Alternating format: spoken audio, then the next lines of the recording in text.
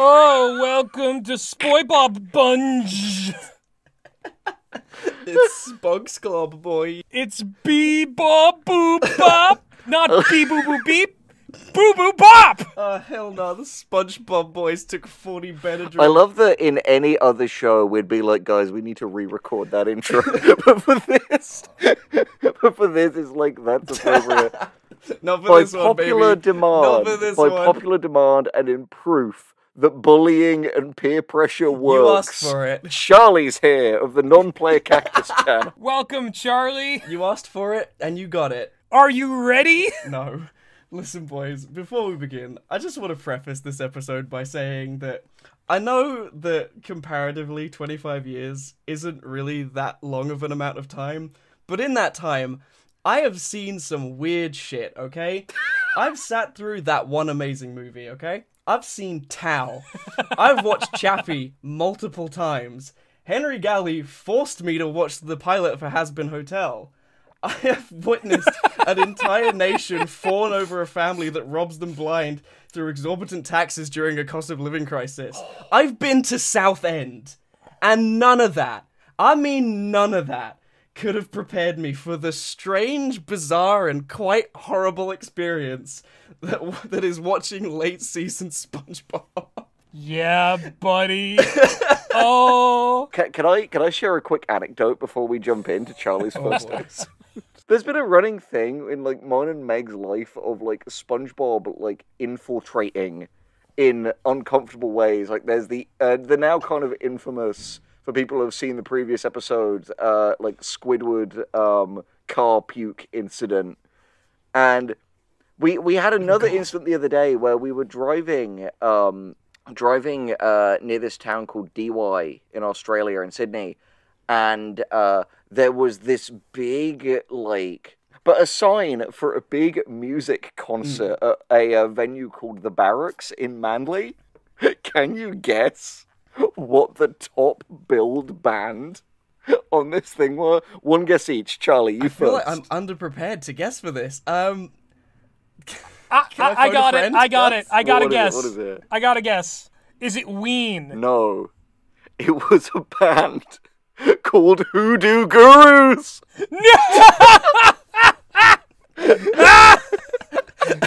You can't do that. Well known God for damn it. Oh, Hoodoo no. Guru, the voodoo villain, that iconic, racially They can't- insensitive mermaid man and barnacle boy villain. They can't get away with it. They'll swing for They can't this. keep getting away with it. They'll swing for Henry, this. this is recompense for. I'm going to tell another personal anecdote. Please here, do. and it's a lot vaguer, but this is recompense, Henry, for when we lived together. For new listeners or people who are previously unaware, Henry and I went to uni together. We did. We were housemates during our third year, and almost every day-to-day situation, no matter how innocuous, no matter how mundane and part of everyday life it was, Henry would always find a specific scene or a specific SpongeBob episode to relate it to. It's true. Without just unprompted. Just every time. But the thing is, Charlie, that is because I, have been a fan of, the good SpongeBob for basically my whole life. And it's why it's so, nightmarish and surreal to see what the show has become. It would be really funny if whoever, obviously, horribly, Steven Hillenburg was taken from us too soon. But I just love the idea of, whoever is the, current showrunner of SpongeBob commenting on this video with, maybe you should just admit that you don't like the show anymore and fuck off! Yeah, maybe you should do that. That would be a ridiculous thing for someone in, the position of power as, the SpongeBob showrunner to say. I can't imagine that someone who had, that much money, that much connections would say that. I was gonna say as well, just there's severe whiplash for me, coming at these as well, because I do have some vague memories of a few, a handful of specific SpongeBob episodes. I didn't watch it as religiously as Henry, able to was my quote religion. them on the daily, but it's part of your religion. But you know, I remember like, you know, the one where SpongeBob and Patrick get like a speck of paint on Mr. Krabs' first dollar. Yes. And then like the one where Squidward like basically gaslights the pair of them into like being at war with each other, but they both then want to be best friends with Squidward, and he. Oh yeah, Naughty Nautical Neighbors. I've seen the movie multiple times. Yeah. Yeah, that one. Yeah. Charlie is not without their SpongeBob bona fides coming into this podcast. Exactly. Those are my qualifications, if anyone was wondering. But in true SpongeBob Boys fashion, the least ready must first perform the SpongeBob Boy ritual. SpongeBob Boys. What was your first episode, Charlie? So, my first episode was ironically titled Welcome to Binary Bottom, and I say ironic because I'm a non-binary bottom. Oh my god, you motherfucker. Like, seriously, like, I felt slightly victimized by Nickelodeon. That was a layup. How did that was this system's rigged. The number generator was I was rigged. gonna say, like, I feel personally victimized by Nickelodeon for that one, and I mean, like, during Pride Month as well. Like, come Sickening. on. No, I kid. The corruption in the SpongeBob Boys number generator is running rampant. Yeah, I mean, I kid, of course. Like, I know it's meant to refer to binary, obviously, as the computing terminology, because it's the premise of the episode is it's set in an alternate universe where everyone's a robot. Which is also even more ironic that I got this one. Because How is this your episode? Made in a lab for you, Charlie. it makes it even more fucking ironic because What is context going audience, on? Earlier this year, I'm really into cyberpunk, and earlier this year I had a robotic arm tattooed on my left forearm. So yeah, corruption is running rampant in the number. All we need is like Doctor Who to turn up in the episode now, and it will be the most. No, but that happened. What? Henry? No, fuck you, Henry! Fuck you. What the Henry? I'm not even kidding. Oh my god. Wait, so Charlie comes on to SpongeBob Boys and systematically makes sure that Henry and I progressively get unready so that they can be the one true SpongeBob Boy. Okay, tell us more. I have to know. I'm frightened and fascinated. Overarching context. This episode is part of a where they're usually like two-fers and you get 2 episodes that are both about 10 minutes. This one is a 3-fer. The first episode being 10 minutes, the second being 7, and the final being 3. Why would they do it like that? Well, this is why. Because what ties all 3 together is it's a parody of all things, The Twilight Zone. What? But they call it, wait to sigh, The Tidal Zone. Oh my god. Which is not funny, even though I giggled a little bit. I swear it's the vodka. Who is this for, though? You know? Like, I don't exactly. That's exactly what I was thinking. It reminded me of the last episode of this you guys did, where you were J.K. Simmons appeared, and it's like it was to do a Whiplash parody, and it's like no kid that's watching SpongeBob ever like has seen Whiplash. No, it's so true. Yeah. It's just such a. But the presenter of it is just a guy with the old-timey diver helmet on. Doing a Rod Serling impression, I assume. No, he's just doing the French narrator accent. So they didn't even bother with that. I don't know if that's lazy or like novel because they're putting their own spin on it. It's Lovell. It's Lovell. It's novel. Yeah, it'll melt you at contact. So he introduces us to the concept. He's just like, hey, you know Bikini Bottom? What if everyone was a robot? Well, here you go. Words to that effect. I think the writer was hungover when they wrote this. Fuck it, they're robots now. Yeah, literally just Beep fuck boo boo it. bop.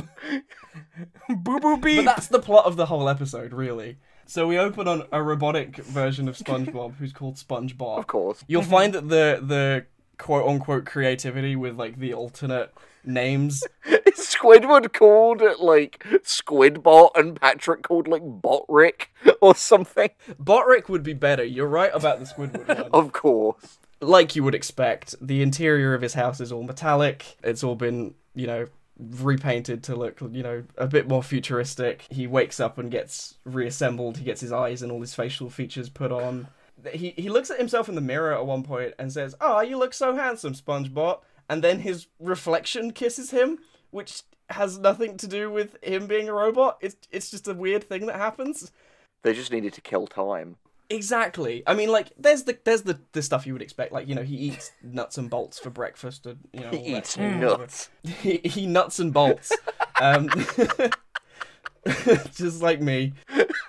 But, like, one of the things I noticed, because SpongeBob is just, like, a solid color. He's, like, a weird, like, beige. He's not yellow. But he doesn't have any of, like, the texturing that, like, normal SpongeBob has. And he's just flat. No, honestly, a quick aside on that, like, something I've noticed about just new SpongeBob in general is the colors, and I think SpongeBob's yellow, in some episodes is a particular victim of this. All the colors are so saturated, and it kind of makes them a little bit eye-searing. It all just looks kind of like phoned in and rushed. And SpongeBob is like The Simpsons in the sense that, like, kind of the brighter the colors are, the worse the show is. Yeah, it's like radiating some kind of deep sea emission that like is slowly like corroding like the viewer's experience. You open the vents, kid, you're dead. So he makes Gary, who is of course a little snail robot on treads, who is called Gary Bot. Creativity is dead. He makes him chase a laser, which comes from SpongeBob's nose, which he then catches the laser dot and eats it. Great, That's I kinda love funny. it. Yeah, it's just like, it was like, okay. But then it's you know, SpongeBob's got to go to work, so while he's putting his hat on, which his hat is also a robot, and he has to direct it to get to like the center of his head, Gary sneaks inside a compartment in SpongeBob's back. On the way to work, he passes Squidward, or as he's very creatively named in this alternate universe, Squidbot. So he's building a replica of himself, like a 1-to-1 copy. The moment SpongeBob comes past and is like, "Hey, we gotta go to work, Squidbot," his replica clone immediately self-destructs after learning that it'll be living next door to SpongeBob. Oh no! Which, admittedly, I actually found was kind of funny. He literally is like, I gotta live next door to that, and then punches a self-destruct button and dies. Just for the sake of my word picture, are they doing, like, robot-y voices, or are they doing, like, normal voices? No. Well, that's good, because the robot... No, if they it's just the were standard all voices. talking like this, it would have probably been even more obnoxious. I can't imagine having a robot voice be your one gimmick. Yeah. Just hypothetically. Because hate is the second strongest emotion. Replace the batteries in your robots, kids. Anyway, exactly. Charlie, what then? So we pass Patron, as he's called in this one. His rock is just a hologram. Is Patron gonna get kicked off of Game Grumps for some, like, you know, racy comments? Some nefarious shit. No. He's barely in this episode. He has one scene, and then that's it. That's it. Then SpongeBob goes to work for Krabber, the head of the Arasaka Corporation. Oh, God. I'm just picturing Larry the Wake Lobster. the fuck up, Squidbot. We've got a city to burn. I'm just thinking Larry the Lobster, because he's like the big one. He's just like fucking Adam Smasher with like all of the like black metal. You look like a cut of fuckable meat. You look like a cut of fuckable meat, SpongeBob. When Big Adam came around just to smash him down. So anyway, the Krusty Krab in this version is the Krabby Battery. They could have gone with the Rusty Crab. These fucking idiots. And also, why wouldn't they call what they serve the Krabby batteries? It makes sense that they need the batteries. They do. It's both. Okay. I might be misremembering it, but I'm pretty sure it's both. Fun. Cool. Alright. Like, it is actually like a giant battery, though. Like, it's a... Imagine if you went to a McDonald's that was just a giant burger. You have to go inside. No, but I What love that. Henry, you're telling me you don't want to live in a world No, like that's that? so true. You're right. That just strikes me as like one of those like horrific like AI fast food commercials where it's like go to burger, get burger, become burger. Open the door, Here, burger. the burger eats you. This is where it starts to deteriorate pretty rapidly. Much like an AI art fast food commercial. Yeah, there's a perfect segue.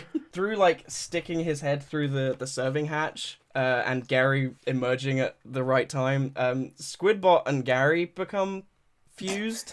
What? They fall Fusion? into the fryer, which is not filled with like cooking oil. It's filled with motor oil because of course it is. And they become fused for some reason.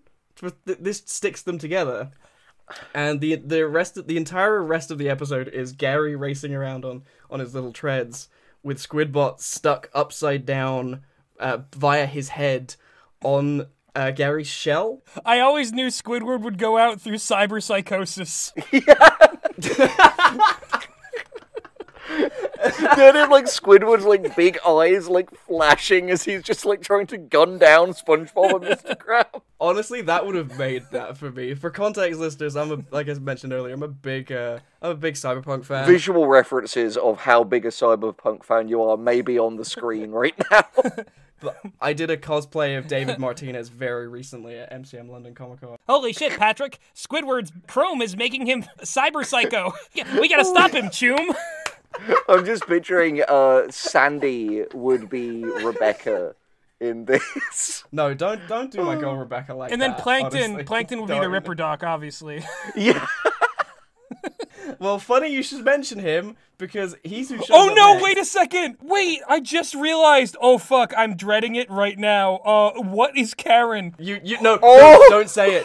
Don't say it because you're there. You're right there, bud. You're right there. They do it. No, they do it. No, They no, fucking no, do it. no. Because Gary and Squidbot crash into not the chum bucket, the grease bucket. Which Sure, not a okay, pun, not a play whatever.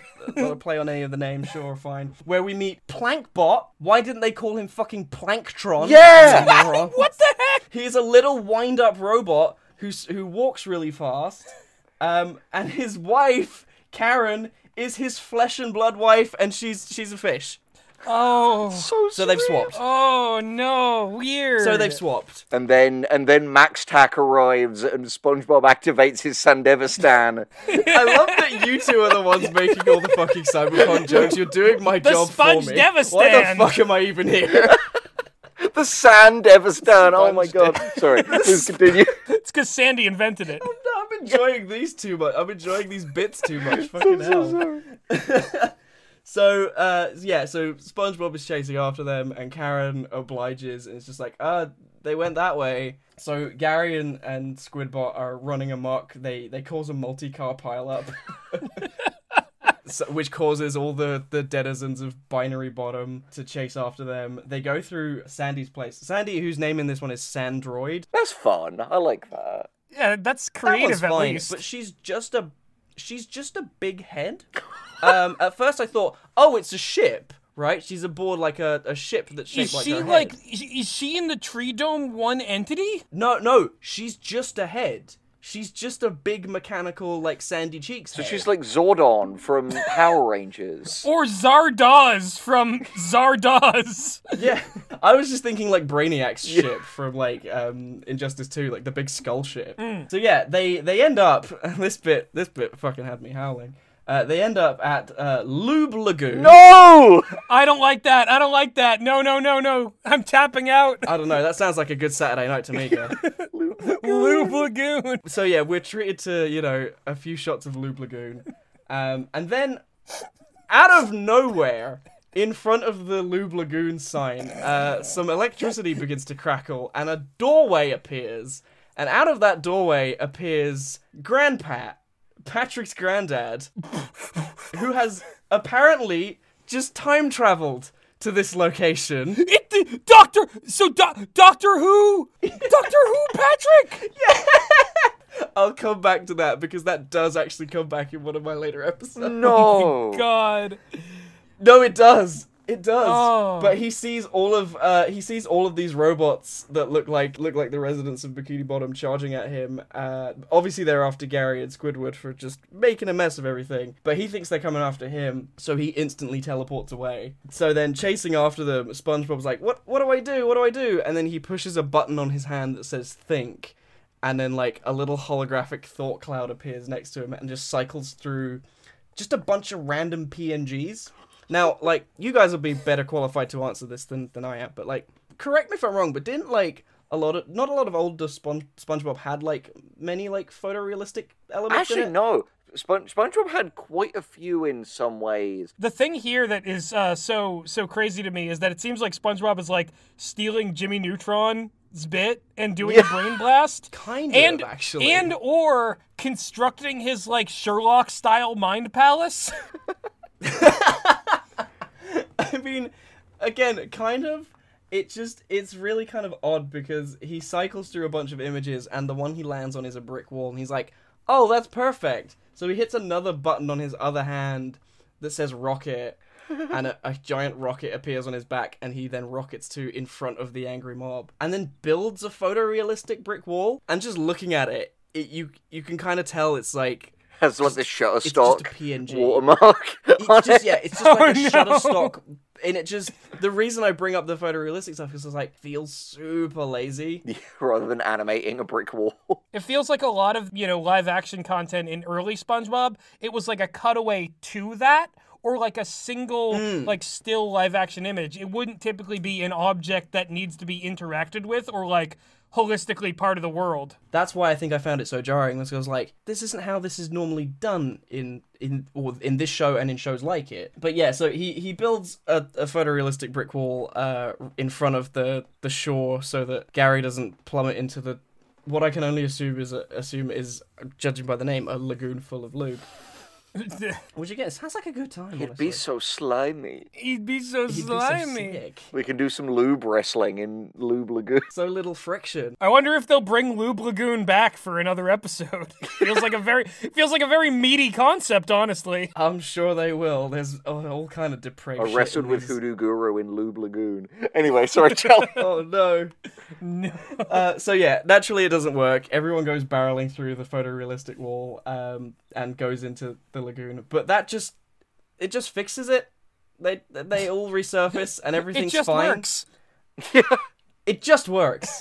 It just works. It just wanks. Except for it just works. In Lube Lagoon. It's We're in the good part in Lube Lagoon. I'm trying to get through this, guys. Please go I'm on. trying real hard. I'm almost there. I'm almost there. In Lube Lagoon? In my restless dreams, I see that town, Lube Lagoon. So actually, we need to take a break for a word from our sponsor, Lube Lagoon. Lube Lagoon. That's why we've been saying it so much. It's because literally I have another sponsorship deal with Lube Lagoon. It's like a car place. They're meant to be the competitor to Jiffy Lube. Oh. Listen, we don't have time to go into it. Here's another QR code up on the side of the screen. You figure out where it goes. All right, bring us home, Charlie. We're ready for the touchdown. I can't wait. So then suddenly, from beneath the surface of Lube Lagoon, we see the silhouette of the Sandroid head. Again, it's just a head. There's nothing else. But it bursts out of the lagoon and it has morphed all the other robots together into a big body. So they're just like this massive different robot faces and bodies all kind of... I never thought I'd see Sandy perform the third impact. Yeah.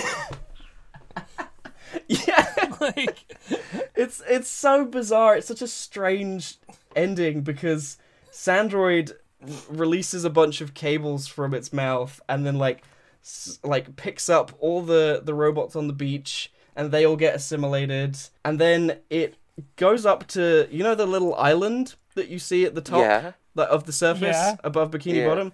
It then goes up and sits on the little island and rides it like an airboat. Like it's fucking Burt Reynolds. What the fuck? Across the water. The diver then reappears and says, robots will replace us? Well, anything can happen in a cartoon, which I feel like is a poor excuse to just have random shit happening instead of writing a plot. No, genuinely. So then Yeah. I was thinking when you told me the whole premise of, the Tidal Zone, Charlie, this is the kind of episodes that people start to write when they are properly sick of the show they're making. they're like, please, dear God, cancel us. Yeah, it permeated throughout all the ones I watched. It's just like, we're so reaching here. We're so trying to put an idea together, but it's just throwing shit at the wall. and putting it all on the page. It's either that or, like, listen, it's the episode where they're robots. People are just going to watch it. Like, it doesn't really matter what the content of it is. Which is equally lazy. As long as it hits the 11-minute mark. Oh, what? We couldn't? Better have a 3-minute episode to make up for it. I've got to say, like, we joke a lot in these episodes about the fact that in the new season, Sandy is just this, like, fucking diabolical, like, evil scientist. So it feels fitting that in this episode we would finally see this. You'd be like, yes, I have, like, ascended beyond the need for a body. I will simply make my body out of you. She's not Rebecca in this one. She's Alt Cunningham. And that was Welcome to Binary Bottom. What a fucking episode. And what a debut from Charlie. I never want to go back. Like, the binary seems overrated, honestly. Yeah. It is. Trust me, it is. This Pride Month, let's all become non-binary. Let's fucking do it. Exactly. Let's do it. Leave a comment if you're non-binary. Yeah. Yeah, do it. Gus, what was your first episode? My first episode is called Jolly Lodgers. Okay. Jolly Lodgers at Lube Lagoon. Jolly Lodgers. You would be. Where are these jollies getting lodged? It shouldn't have gotten me. Jolly Lodger, I hardly know her. Oh my god. All right, so you two, picture this. Wide shot. Squidward's house has a circus tent over it. Why do we have... Why, pray tell? Why in one session do we have multiple circus tents? Because I have a circus one too. SpongeBob jumps out his window, like Squash stretches over to Squidward and goes, "Oh boy, a circus!" He loves this. He loves it so much. He's got balloons and popcorn, and then Squidward goes, "It's not a circus. I'm being fumigated because there's sea urchins in my house." That's a good gag, actually. That's kind of funny, alright, I'll give them that. You know, broken clocks and all Yeah. that. Yeah, so, like, you know, so that is, like, basically the first, like, minute of this, because Patrick comes tumbling out of the fumigation tent, like, and he says, like, "Squidward's circus is boring, and this cotton candy's gone stale," and he's eating a whole bag of cotton balls from presumably Squidward's bathroom. I thought you were going to say he's eating the asbestos. No, I thought, no, you're so right, Charlie, because I was going to say, I thought he'd be, like, eating loft insulation. It's got, like, blood oozing from between his teeth. That would be funnier. and honestly, it could happen in modern SpongeBob, is the thing. Exactly, I wouldn't put it past them. So SpongeBob and Patrick are being complete buffoons about this whole circus thing. Greasy buffoons, would you say? Maybe lubed buffoons? Maybe not. I daren't say. Lubed buffoons at Lube Lagoon. Come on down! See our lube buffoons at Lube Lagoon.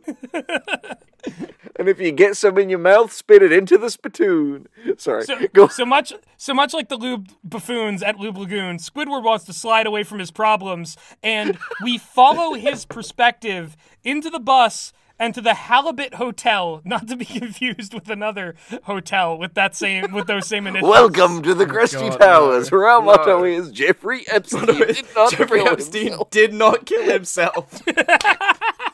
It's always funny. That's great. No, this is a different. It's never not good. This is a different hotel episode. Is it one with some kind of radio demon or so many different shades of red? Why would anyone do anything? Sheer absolute boredom. God damn. Squidward the radio demon goes into this hotel and meets this, like, oddly intense shark who's behind the desk, who's, like, the manager of the hotel. Like, he's very, "Oh, I'm not the manager, I just play one on TV." Why's he here? He's just, like, squash stretching all over the place, and, like, Squidward asks for a room, and the guy's like, "Oh, well, there is one left, but it's gone now." And Squidward's like, "How is that a good thing for me?" And he goes, "Because I just gave it to you!" That makes me... This is the weirdest pull, and Spongebob Boys is the time for our weird pulls. I'm doing a weird pull right now. Yeah. Lube Lagoon. Wait, you said we did a weird pull? Holy shit. I didn't know it was that kind of Welcome show. to SpongeBob Boys. But it reminds me of the last words of the German philosopher Georg Hegel, which have stuck with me forever. His last words were, "Only one man ever understood me, and even he didn't understand me." That's really good. And you in the comments, leave us your weirdest pulls, or the weirdest place that you've pulled. You in the comments, leave your last words. And we'll come and fucking kill you. Make sure they're memorable. You want to go Exactly. on a high note, don't you? Oh, We will boy. be activating our sender stands and coming for you. Let's go Go choose. Cyber Psycho Boys. Go Cyber Psycho. Yeah. Oh no. Anyway, so we're in the weirdly intense actor/manager Shark's lobby, and he's given the room to Squidward. So then Squidward leaves that whole scene behind and goes up to the room, and he's in the nice, luxurious hotel room, and, the first thing he does is lie down on the bed and, fucking Junchi Ito, the melting classroom, liquefy. I was gonna say, does he get chased out of this hotel room by a naked old woman? No. In the shower? No, he They just... just do The Shining. That'd be so funny. Wait. Just wait. Wait. No, literally just wait. What kid watching SpongeBob has seen The Oh, Shining? but just wait, actually, though. Oh my god. So Squidward melts into the bed, and then there's a kind of interesting cut where it just shows the bathtub, and he rehydrates in the bathtub back to his full size. So kind of it's gross and weird, but it's kind of funny.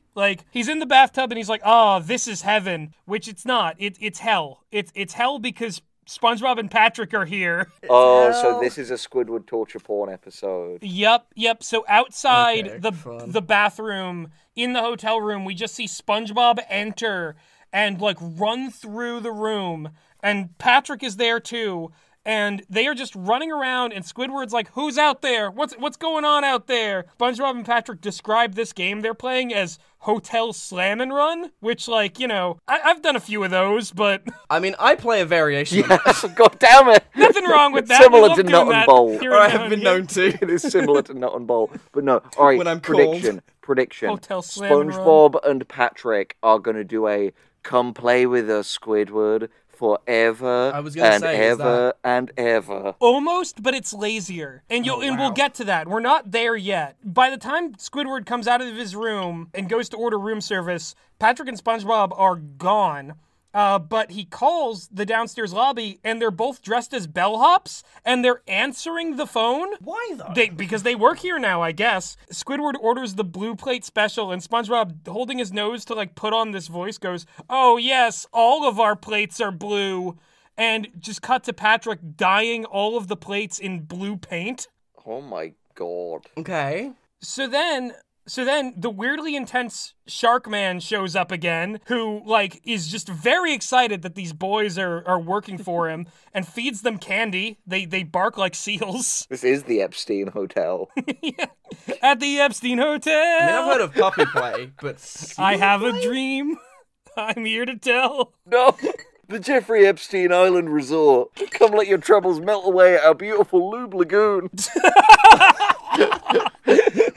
fun for the whole family. How did... Bring the kids. So anyway, SpongeBob and Patrick go up to deliver the food. They never deliver the food. They just show up, and they're like, "Oh, Squidward's here." And for some reason, Patrick's like, "Oh, well, why don't you introduce me?" And SpongeBob's like, "It's Squidward, our neighbor, who we always know." And Patrick's like, "If you say so." Whose life we make a living hell. That guy we torment. So the incredible thing about this is the implication that SpongeBob and Patrick only just when they got to the room found out it was Squidward, meaning that they were pranking and painting blue the plates of the entire hotel just indiscriminately. They are the fucking funny games duo. They just show up, have ambiguous supernatural powers, and make everything worse. So these demons are here because there's a jellyfishing convention in the hotel, but they will not leave Squidward alone. They torment him in numerous ways, the most memorable of which is Squidward is getting a massage. Then it's revealed that they have, like hands on sticks tormenting him, like they're poking and prodding him with. Like Squidward goes like, "Oh, you have magic fingers," and they're like, "Magic fingers, Squidward!" And they start beating him with these like blue hands. This just makes me think of, this is such a weird uncle thing. This is one of those techniques that I think you just get to learn when you become an uncle. Do either of you remember Devil Finger? Oh, not Devil Finger. Oh my god. I just fully remember my uncle just being like, "Devil Finger," and just like poking me with his finger in a sinister No, that's fashion. from a bit. That's a bit from a CBBC show back Yeah, in and the it's day. fully just something that only uncles do. I feel like it might even be like a UK uncle specific thing because Yeah, like, I think my maybe uncle it never is. knew that technique. Maybe you should teach your uncle Devil Finger. My uncle's like most powerful technique was make bonfire and burn off all his leg hair. That reminds me. This again. Spongebob Boys is not a structured show. It's fine to just fucking go on these stupid tangents. But there's this kid. I wouldn't say his name. But, We play it organic here. Who's gonna get mad at us? The poet of fall. no, I'm it's gonna so edit true. that bit out. So anyway, this fucking Keep it in, coward. this fucking kid who I knew in high school. I'd go around his house and he used to do bonfires. And like all children, I loved fire. Who doesn't like? Just recreationally. But here's the thing. So he had this big like tract of land behind his house where there was like loads of like scrap and wood and stuff. Because he and his mum like lived at his granddad's house, and his granddad would make this big bonfire out of all of this scrap. And I fully just remember this fucking granddad walking up to this pile of fucking like shit that's already burning with a jerry can of petrol and just throwing more onto it. And looking back, I'm like, that was so dangerous. That transcends borders. There are just these men out there in the world who are just firemen. Like they don't prevent fires. It's not their occupation. They just ambiently want to be around and cause fire. Meet the pyro. Yeah, those are called arsonists, guys. But Henry, what you don't realize is that pile of scrap was the neighbor's house, and they were hiding evidence. That's so funny. Yeah, there's this kind of screaming sound coming out of the pyre. Oh yeah. Listen, there's a difference between arson and just arson around. Fucking hell. That's a Wallace and That's the Gromit way bit. around. All right. Alright, let's go back to this hotel of horrors. Hey, someone assing around. I love Wallace and Gromit. So the thing is, SpongeBob and Patrick are like tormenting Squidward everywhere he goes, and then we get they're standing at the end of the hall like The Shining. But they don't say the bit. Instead, Squidward just runs away from them, tense because he knows what the reference is, but the kids watching this don't. And so he runs down the hall, he runs into another pair of SpongeBob and Patrick, runs the other way, and he keeps doing more over-the-top reactions where there's, like, multiple of his heads. He, like, opens his mouth and, like, a Pac-Man ghost sound, like, happens as his eyes go out of his mouth and, like, point at them. Here's the thing. What's so annoying about this specific instance is that them doing the quote reference would have made complete contextual sense. But they didn't, because for some reason, the joke that they have here instead is Squidward runs back and forth between SpongeBob and Patrick so many times that just for some reason, Mrs. Puff is there, and he does a scared reaction to her, and then What? he runs back, and it's just SpongeBob and Patrick again. What a random fucking pull. Yeah. We were talking about weird pulls. So Squidward is, like, freaked out by SpongeBob and Patrick, and he's, like, got his back to a door, and he's like, "Get away from me, you two! Leave me alone! I don't want to see you anywhere in the hotel! I just want to be alone!" And they're like, "Well, don't go in that room if you want to be alone." And Squidward's, like, eyes are bugging out, and he's like, Are you two already in that room?" That's kind of terrifying. That moment was, like, pretty funny to me. It was room 237. What really happens is that Squidward gets pulled into that room because that's where the jellyfish convention is happening, and the jellyfishers just, like, love bomb him. Like, they give him a shirt, they give him, like a jellyfish hat, they give him, like, all this, like, jellyfish merchandise. They do a little, like, caricature of him from, like, one of those, like, theme park caricature artists. Correct me if I'm wrong, but doesn't classically, like, Squidward think, like, that SpongeBob's hobby of jellyfishing is kind of lame? Yeah. Well, that's the thing. Squidward doesn't like being here. Like, even though everybody loves Squidward and wants him to be a part of things, he, like, desperately wants to get out.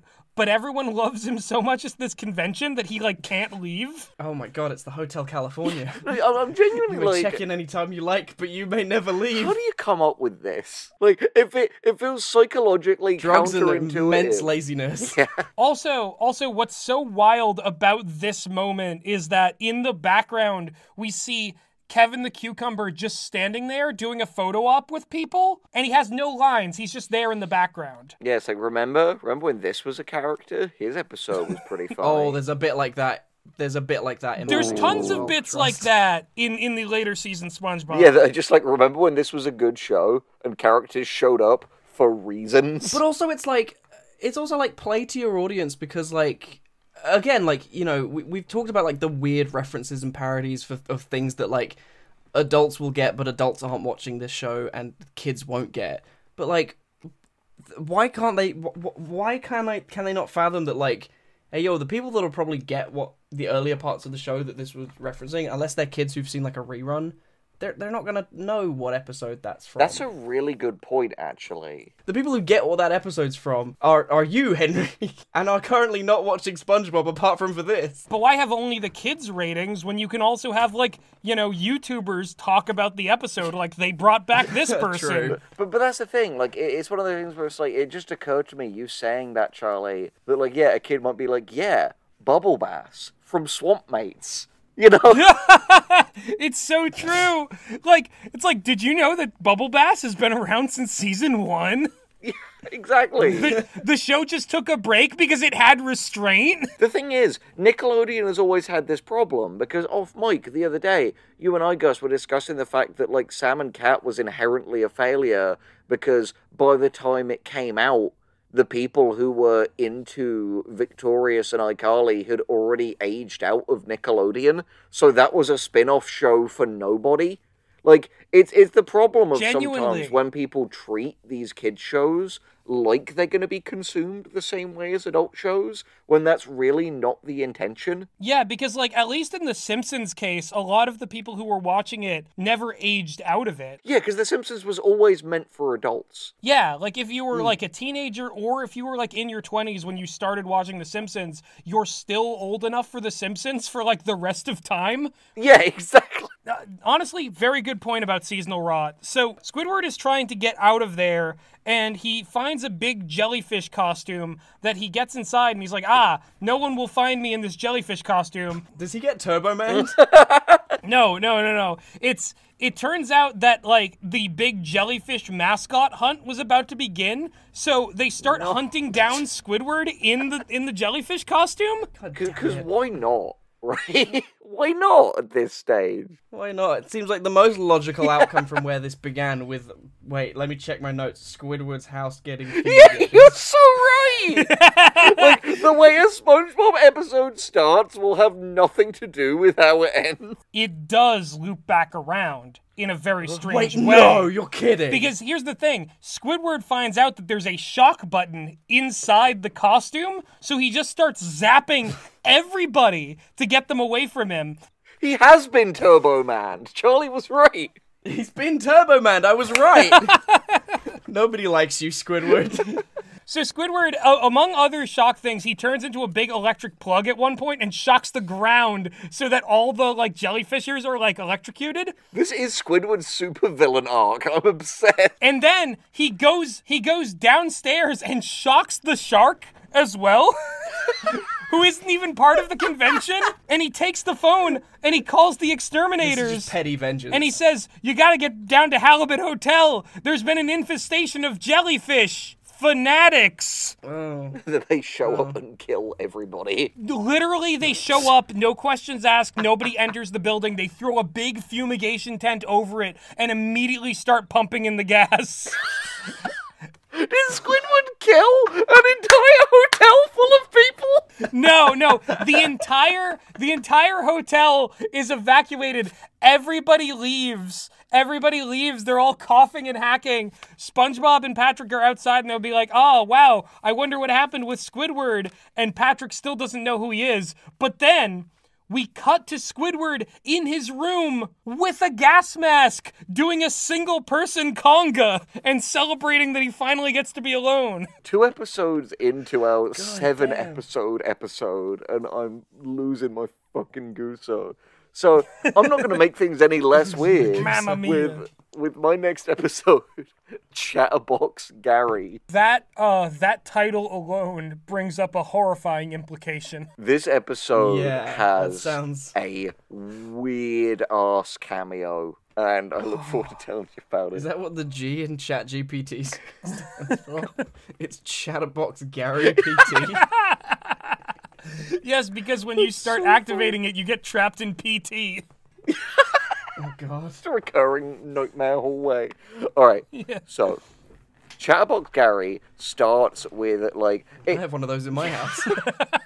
Sorry. God. So, it's really funny because, Charlie, you were talking about, like, the brick wall, the kind of, like, very obvious, like, money-saving things, so they didn't have to animate. The start of this episode is, like, over-animated. You know, when it's, like, SpongeBob has always, as a sponge, done kind of, like, weird, like, strange physical comedy with the fact that, like, oh, you know, sponges have, like, weird physiology. I know what you mean, like, when he's, like, really squashing and stretching, because in my episode, they did that with both SpongeBob at the beginning and with the shark guy. Like, he was just constantly over-animated. But it's even weirder than that. So, alright, so we open on SpongeBob's living room. He's sitting in it with Gary. He's, like, wearing reading glasses, and he's reading, like, a, like, pet magazine. And it's got a page open on, like, goo balls, which is the goo balls of Lube Lagoon. Get your goo balls at Lube Lagoon! I love how it compounds. This is just the most viscous episode of SpongeBob Boys you've ever The seen. sloshiest It's sliding episode. all over the place. I think what I hate is the fact that this isn't even the most viscous episode. It's goo balls, and SpongeBob is like, see, Gary, it's normal to have goo balls. And then Gary hawks up a goo ball, which SpongeBob catches in a catcher's mitt. Gary starts meowing, and SpongeBob is like, oh, you're hungry. The first, like, weird over-animated moment, rather than taking the glasses off, you know those old-fashioned, kind of military time alarm clocks, where before digital was invented, they were, like, flaps? Yeah. Oh, yeah, I know the ones you mean. Good. Like, his eyes kind of just flap around to reveal eyes that aren't wearing glasses. Interesting. So, I think at first he's like, oh, do you, like... That's his latest cybernetic augmentation. What is going? It's his new cyberware. You need to get some chrome on your SpongeBob. But no, here's the thing. Check out these optics. It gets weirder because then I think he's like gonna get a leash out or something for Gary, and he just opens the front of his body as though he is opening a fridge door, revealing like his skeleton and organs behind. And the front part of him that he's opened, the inside of it has, like, equipment in it. Okay, so I hate that there was an episode in this running that they were robots, but this isn't the one, and he's doing this shit. Yeah. I was gonna say, like, hang on, surely this should have been in the one I watched. This is Cyber Psycho SpongeBob. Yeah. They're like, you mentioned before, Henry, that, like, yeah, SpongeBob's always done, like, kind of weird things with his physiology, but, like, didn't they have, like, maybe I'm remembering this wrong, but, like, didn't they have an episode where he dresses up as a ghost, and the way he gets the sheet to be a curve rather than square is by, like, Patrick shaving off, sands like, his part of head his down. body. That's true. That's true. He was a living organism at one point, and now he's just, like, a compartment for things. Yeah. It's so weird. He's a nightmare. That's a metaphor for the franchise, really. It's like he once was a living organism, and now he's a compartment for things. And those things are almost always the weird fetish that the writer of the week has. Yeah. It's true. I think he pulls a leash out, and Gary's like, no, I don't want that. Gary keeps meowing, and then SpongeBob's like, oh, you Coward. want food. At which point, SpongeBob's tongue sticks out, revealing a can of snail food in his mouth. Oh. Do you know what I mean? Of just like, they're doing too much with him. You couldn't animate him going to the fridge and getting the can? Like, it's like, we just need the can here now! So he can puke it up. But anyway, so he feeds it to him. That's the other thing. It's like everything within these episodes happens so quickly. Yeah, the pacing is nuts. It's too fast. It's goo balls. It is goo balls, but it's about to get gooier. Well, not really, but weirder. Oh, so lovely. he pulls out the food. Gary doesn't want it. Gary is just meowing angrily. And SpongeBob is like, if only there was some way I could, like, know what you're saying. And then he looks at the magazine on the ground, and they're advertising a new product that is, like, like a cyber augmentation, like a band with a speaker on it that you can put around a snail's shell, and it translates it into English. Or should I say, Cyber Bob Punk Pants? This is Gary's new translator mod. But this has been done before. Fucking Rick and Morty did this with the... Season 1 Rick and Morty did this. Gravity Falls did this with Waddles, where he was voiced by Neil deGrasse Tyson. And you're going to get a similar weird thing in this episode. So SpongeBob calls up the help center, and Charlie, you're about to be angry because they did a joke that was a joke that is incredibly similar to one we did on Less is Morgue, but less funny. Oh no! Calls up the dare person, they? she's like, "Hi, I'm from the, talking machine office. Would you like to buy one?" He's like, "Yeah, I'd like to buy one." He's like, "Oh, what delivery package would you like? Standard, premium, or hyperdrive?" And he goes, "Oh, I'll get hyperdrive." She's like, "Oh, awesome. Your package was delivered last Thursday." And then he turns around to see a box and is like, "Oh, I wondered what that was." And I just personally think we did it with Bob Sketter the Rat Getter in The Ratinator. Yeah, we did that with Bob Sketter the Rat Getter. That's my bit, you two absolute bastards. And it was a good bit, too! That's my fucking bit! You bit by Charlie going full Cat in the Hat. I think we have a case. Anyway, that's later. I'm just saying, I think we've got a case. Oh yeah! Oh yeah! Oh yeah! I'll get you and I'll make it look like a bloody accident. Gus watched Cat in the Hat for the first time yesterday. I did! We'll talk about it off mic. It's so much to unpack. God. And anyway, he opens it, he takes it out, he puts it on Gary. Gary starts to meow. Just give it to me straight, Doc. Who's the voice? The voice of Gary's English voice is Keith David. Oh, What? God, Keith, why? You're so much better than this. So just this incredibly, smooth, sexy voice. Oh, Keith David has a phenomenal voice. Because he's like, "Hey, Sponge Papa." And he's like, he's talking to him, and it's so, fucking odd and surreal. No, that is weird. I know I referenced this earlier, but it's just like, SpongeBob, get to the Burger Town! Especially because, old sponge heads will know that, in Gary's dream, he had, a fucking, he sounded like, Stolas hell of a boss. Here's the thing, I will say, weirdly, Gary's characterization in this is at least partially on point with that. He's oddly, worldly and, Yeah, no, sophisticated. he is. But the first thing that happens is SpongeBob asks him, "Oh, there's so much I've always wanted to ask you. I guess first I'll ask, what do you dream about?" And again, Keith David, who is doing maximum smooth and sexy this whole episode. I swear that's also in the Gravity Falls Yeah, version, no, though, it's with true. Waddles. But he's like, "Most of the time I dream of flying." And shows Gary flying over the city. And SpongeBob's like, "Ah." And he's like, "Yes, I dream I'm flying way above Bikini Bottom, raining down fire on my enemies." He's Oh my breathes God. fire down That's onto actually the kind of city. funny. I actually kind of like that. And Sponge just Jeez. kind of "Oh, I kind of regret asking now."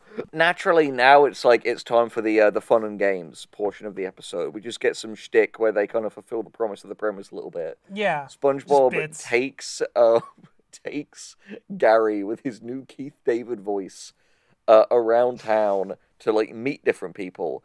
First, he meets Patrick, and Gary is like, "Hey there, stinky man," and Patrick smells up and is like, "Wow, no, you're right. I am kind of ripe right now." At which point, Patrick grabs a garbage can and turns it upside down, covering himself in filth and sludge, And Patrick goes, all better, no. and then begins to, like, Gundas. suck some of the sludge off of his hand. No. Patrick's only That's characterization vile. is just being fucking revolting these days. Filthy. Rancid. But He's fucking Disturbing. rancid. awful. Anyway, so... He's a messy bitch. Go on, this next bit got the only, like, sincere laugh of the episode out of me, and not the way they intended. He next takes Gary to Sandy, and Gary starts speaking to her. What he says to her, like, doesn't matter. What matters is that Sandy says, like, that tech is old news. I built a nut translator years ago. I've never heard it called that before. Yeah, I don't know about that one, Sandy. So she then pulls out a walnut and puts a tiny technological hat on it, at which point the walnut just begins, like, screaming and muttering incoherently. And then Sandy, like, laughs and takes the little hat off and is like, walnuts are the nuttiest of all. Oh my god, wait. Yeah, no, I get it. I get the joke now. That's actually, Yeah. All right, again, That's broken clocks and all humorous. that. Yeah, all right. Just that Sandy cursed a walnut with sentience. The implication is not that Sandy cursed it with sentience. Just it's that that they're it was always like already. this. Yeah, it was already like this, and Yeah. now we get to, like, hear it. It's like that 2-sentence horror story about the trees declaring war. No, it's so true. So next, naturally, it's Squidward. Thankfully, Mr. Krabs wasn't actually in any of my episodes today, so we at least avoided him being like a complete fucking sociopath. Clancy Brown is fucking busy. So, goes to Squidward. Gary is let into Squidward's house, and there is actually this other pretty decent joke. SpongeBob is like, "Oh, I'm trying to show Gary around to everyone." Squidward is like, "What are you talking to Gary? Gary can't talk." And then Gary starts to talk, and Squidward goes, "But why would you hang out with him?" And SpongeBob goes, "Because he's my best friend." And Squidward goes, "I was talking to Gary," which is a decent joke. I like that. Yeah, no. Yeah, Gary all right, you slithers tried. into Squidward's room and is like, these walls, this carpet. Squidward is like, I'll give you the grand tour. He's, like, showing him around and shows him into this room where all the art is. And Squidward is like, yeah, here are all of my most advanced pieces. And Gary's like, yes, no, these are done in the classic naive Squid style, not very sophisticated at all. Is just, like, going around his house, like, roasting, like, his art and his taste in decor and what he watches on TV. Oh my god. Oof. At which point, Squidward, like, kicks Gary out and vows revenge. Classic Squidward fashion. Yeah, no. Yeah, I can feel this going off the rails. You know, exactly. It's one of rapidly. those things where literally at this moment, well, the next beat that happened, I was like, damn, I didn't expect this episode to go here. SpongeBob is laying down for the night, and Gary is, like, bedding down on some newspaper next to SpongeBob's bed, as he always does. Pan up, Squidward is, like, Mission Impossible style, stuck to the ceiling of SpongeBob's house, wearing, like, a black beanie and, like, a black jumper. And he, like, slowly, like, using his suction cups, moves down the wall, and he takes the speaking device off of Gary, and instead What? puts a sweatband with a walkie-talkie onto Gary. What? Oh no! Okay. This is I see where this is going. this is next level revenge. So Squidward then crawls out of the window, and with his own walkie-talkie, I can't tell if it's Roger Bumpus doing an amazing Keith David impression, or if Keith David is just dubbing over Squidward in these scenes. But Squidward talking through Okay. Gary's thing is like, SpongeBob, I'm thirsty. Squidward needs to get him some water. Then he's like, oh, SpongeBob, like, my bed is lumpy. And SpongeBob puts him up on his I mean, Henry, bed. I'm still amazed that they could afford Keith David. Keith David has been in some, like, weird shit. He would play, like, the lead detective in, like, internet-based horror movies, like Smiley and Chain Letter. Yeah. Oh my god, he's in Smiley. Yeah, No, so not late SpongeBob Smiley. is not the worst thing he's in. Squidward / maybe Keith David is, like, telling SpongeBob to do all of these unreasonable things while he's tired. And there's this one bit where he is like, oh, it's so stuffy in here, SpongeBob. and SpongeBob opens the window. It's like, oh no, it's still much too hot. So SpongeBob takes out a giant hammer and just hammers out a portion of his bedroom wall. What I love about this is that, like, this is his solution for like, temperature. Tired, to be fair. Also, they're underwater. Yeah. Like, that's not gonna change the temperature. Oh no. Doesn't matter anymore, does it? So, at this point, Squidward goes, the view looks much nicer from over there, SpongeBob. Cut to SpongeBob with, like, a jack under his house, lifting it up, and SpongeBob is inserting wheels onto his house. So, it... This is the most drastic thing to do because, like, you know, your cat told you to do it. Through, like, Son of Sam shit. But anyway, so the house then just rolls away. SpongeBob loses control of it, and it just, like, rolls off into the city. And while Squidward is, like, laughing... So the revenge is now SpongeBob No, homeless. literally, you joke. The funny thing is, Squidward is, like, laughing in his house, and the next morning, SpongeBob is just sobbing on the empty plot of land where his house was, going like, oh, Jesus. We don't have anywhere to live anymore, Gary. Squidward took this too far, Jesus. and also, like, the plot was supposed to be Gary can talk now, and now it's Squidward. Squidward is ruining SpongeBob's life. I mean, now it's SpongeBob is destitute. I mean, to be fair, Squidward has, like, loaded up a lot of revenge points over the years. But, That's true. Okay, but here's the thing. Squidward crashed on SpongeBob's house for, like, years when he lost his job at the Krusty Krab. That's true. So, like, does this end with, like, SpongeBob turning tricks for, like, bed and board? no, the thing is, like a street corner. Who wants to get into these square pants? It ends in a way Look at all these holes, even boys. more, like, a different... Good. That didn't feel good. Christ, Charlie. That's what this show was all about. I'm sorry, I've had many screwdrivers and I've run out We of were orange joking juice. about the, like, Epstein Island Resort earlier. You're good. Anyway, so here's the thing. This episode ends in, like, not that kind of weird, but an equally, like, a holy shit. That's what's happening here. So Gary notices that, like, Squidward is, like, standing behind a wall, laughing, talking into a walkie-talkie. And Gary goes over, and I can't remember what Gary does, but Squidward, while laughing, ends up accidentally swallowing his walkie-talkie. What? So sure. That's what? So then Gary starts talking into his own walkie-talkie, but it's Gary without his thing on, so he's just meowing. So it looks like Squidward is meowing.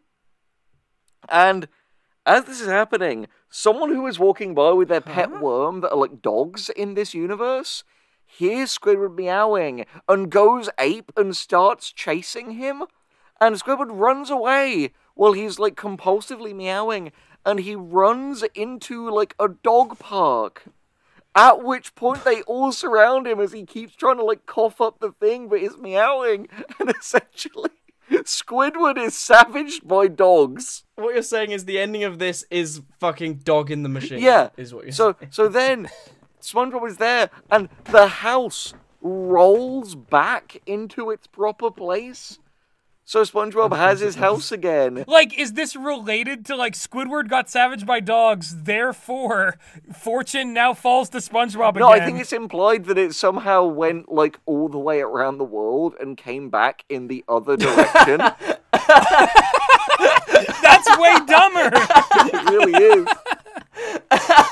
But then, and the last... It's lucky, because if the house had kept going around the world, then it would have turned time back to before this episode started.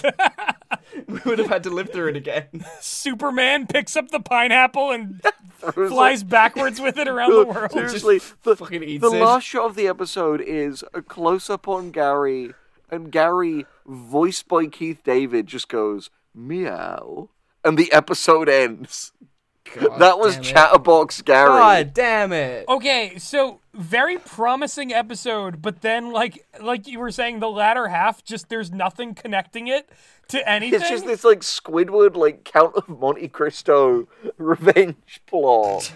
But that doesn't go super it's so well. Weird. These all just they all just seem to fall apart. They're just like, here's a premise, and then some random bullshit, and then the end. You're so right, Charlie. That's literally all these are. They could have done something interesting, like the whole idea that the robot one just became an extended chase scene, and the fumigation one ended up being Squidward going mad at a jellyfish convention in a costume that allows him to shock people. Please, Henry, the technical term is he got turbo. Yeah, no, he got turbo-manned.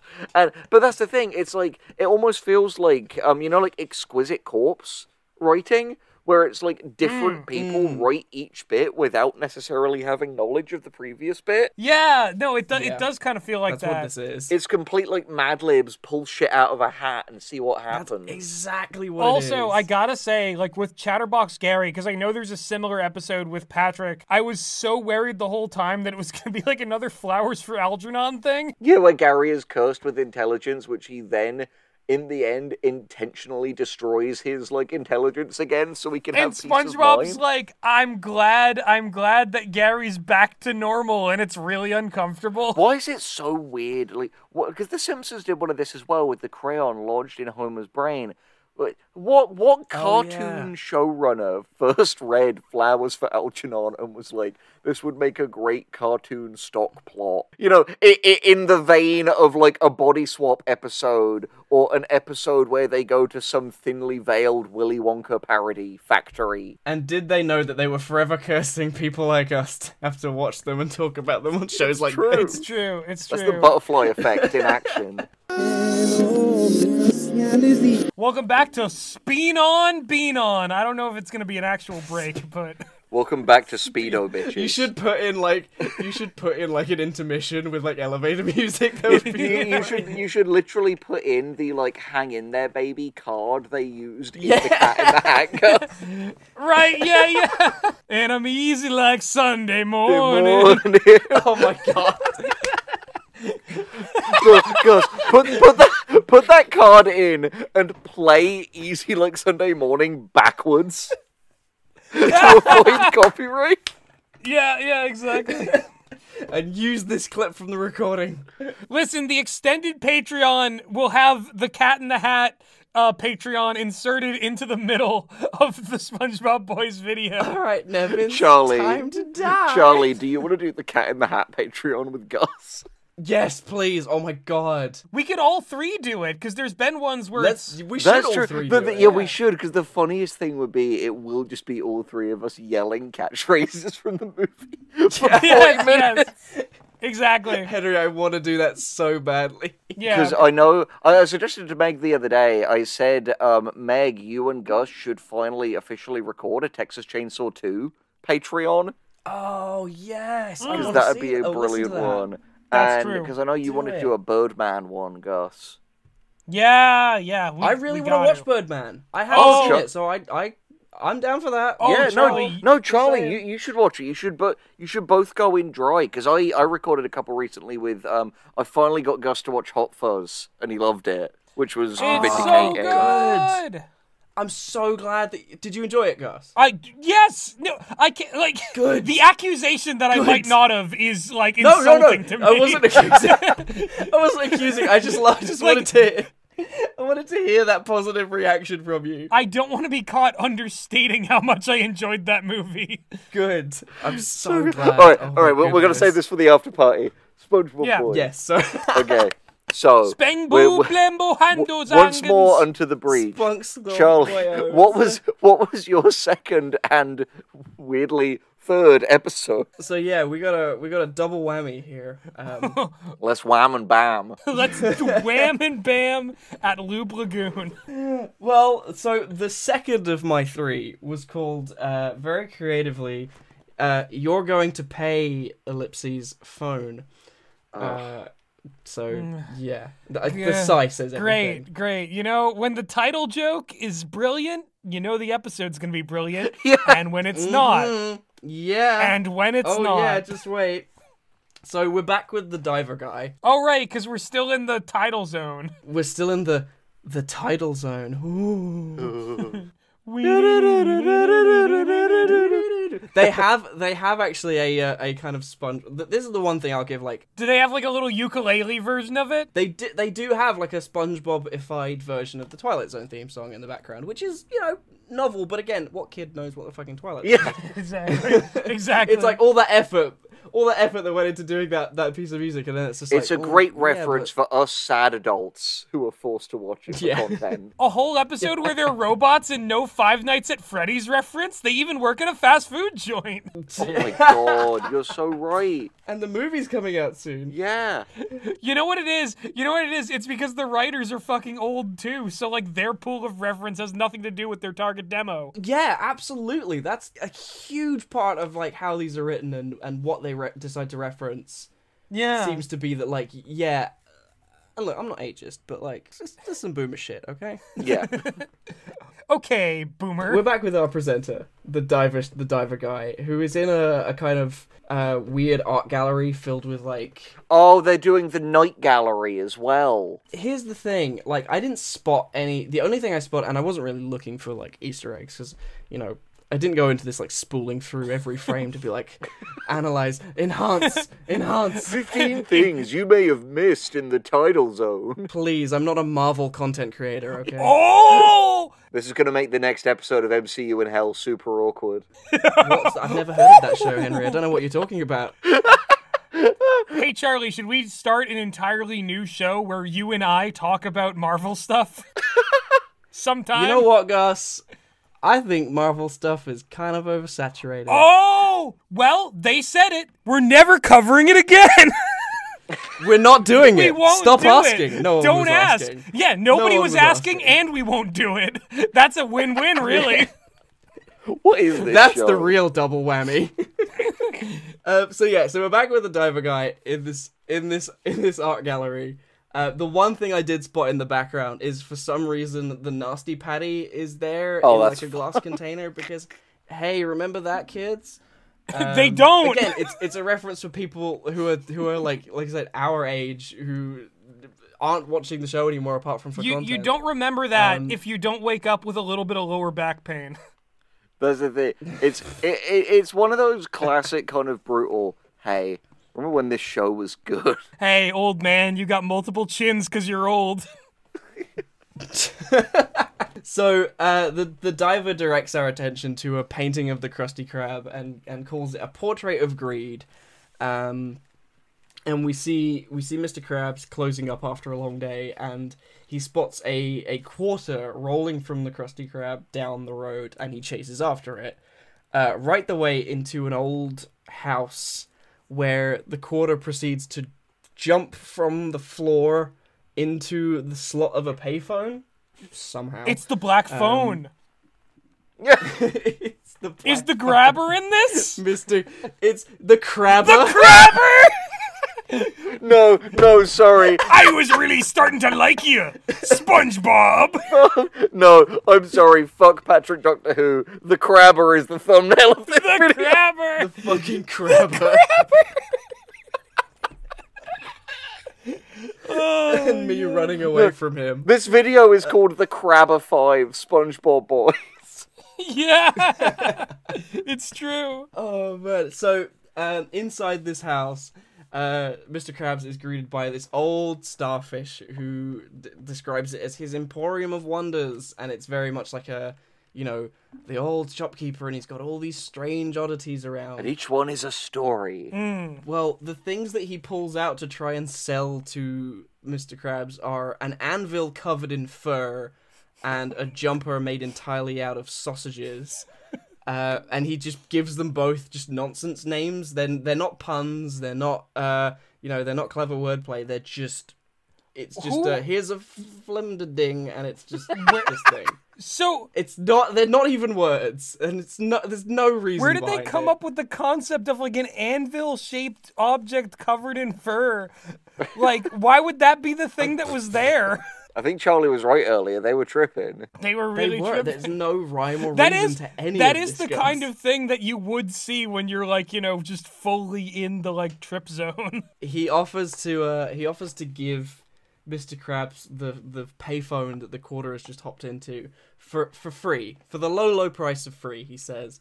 And he delivers, again, credit where it's due, perhaps the one good joke of this episode, where he says, "But beware, you know, the payphone's got a curse on it." And Mr. Krabs goes, "Well, how much is the curse?" And the guy goes, "Oh, it's free, it comes with the phone." And I think that's quite funny. Yeah, that's kind of clever. I like that. Yeah. That's all right. That is a good gag. So, naturally, the next logical step that Mr. Krabs takes is to install the payphone at the Krusty Krab so that his patrons can use it to make urgent phone calls while they eat. And he can take extra money from the phone, naturally. Mm-hmm. Yeah, but here we go. And bear in mind, everything I'm about to describe happens within the space of about the same 30 seconds. Oh, God. You know it's going to be good. The phone Yeah. rings. The phone rings. Mr. Krab answers it. The phone receiver is stuck into his ear. Not his ear, sorry. His eye, by the way. Of course. Where it would normally go, in your ear.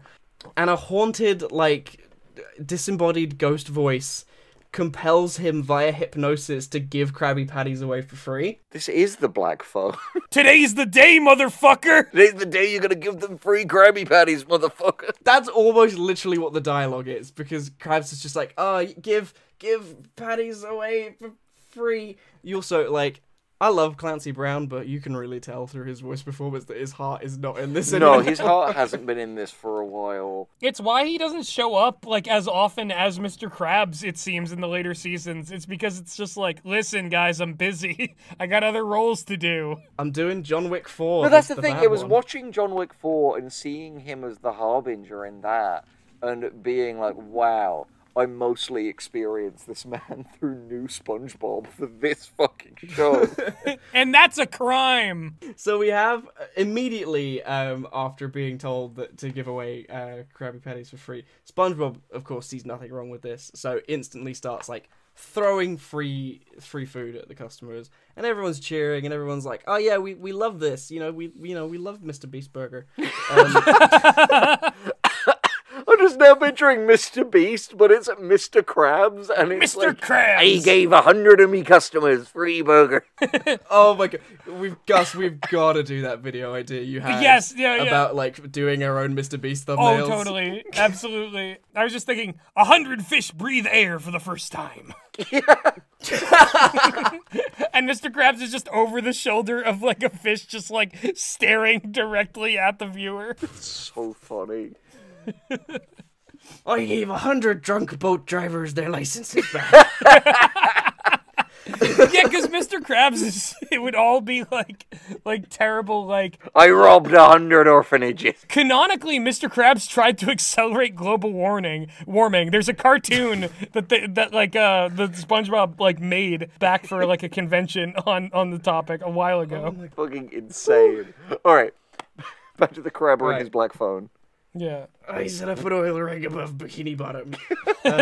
I'm gonna have the exhaust pipes for all these cars hooked up to the sky to instigate the eternal summer.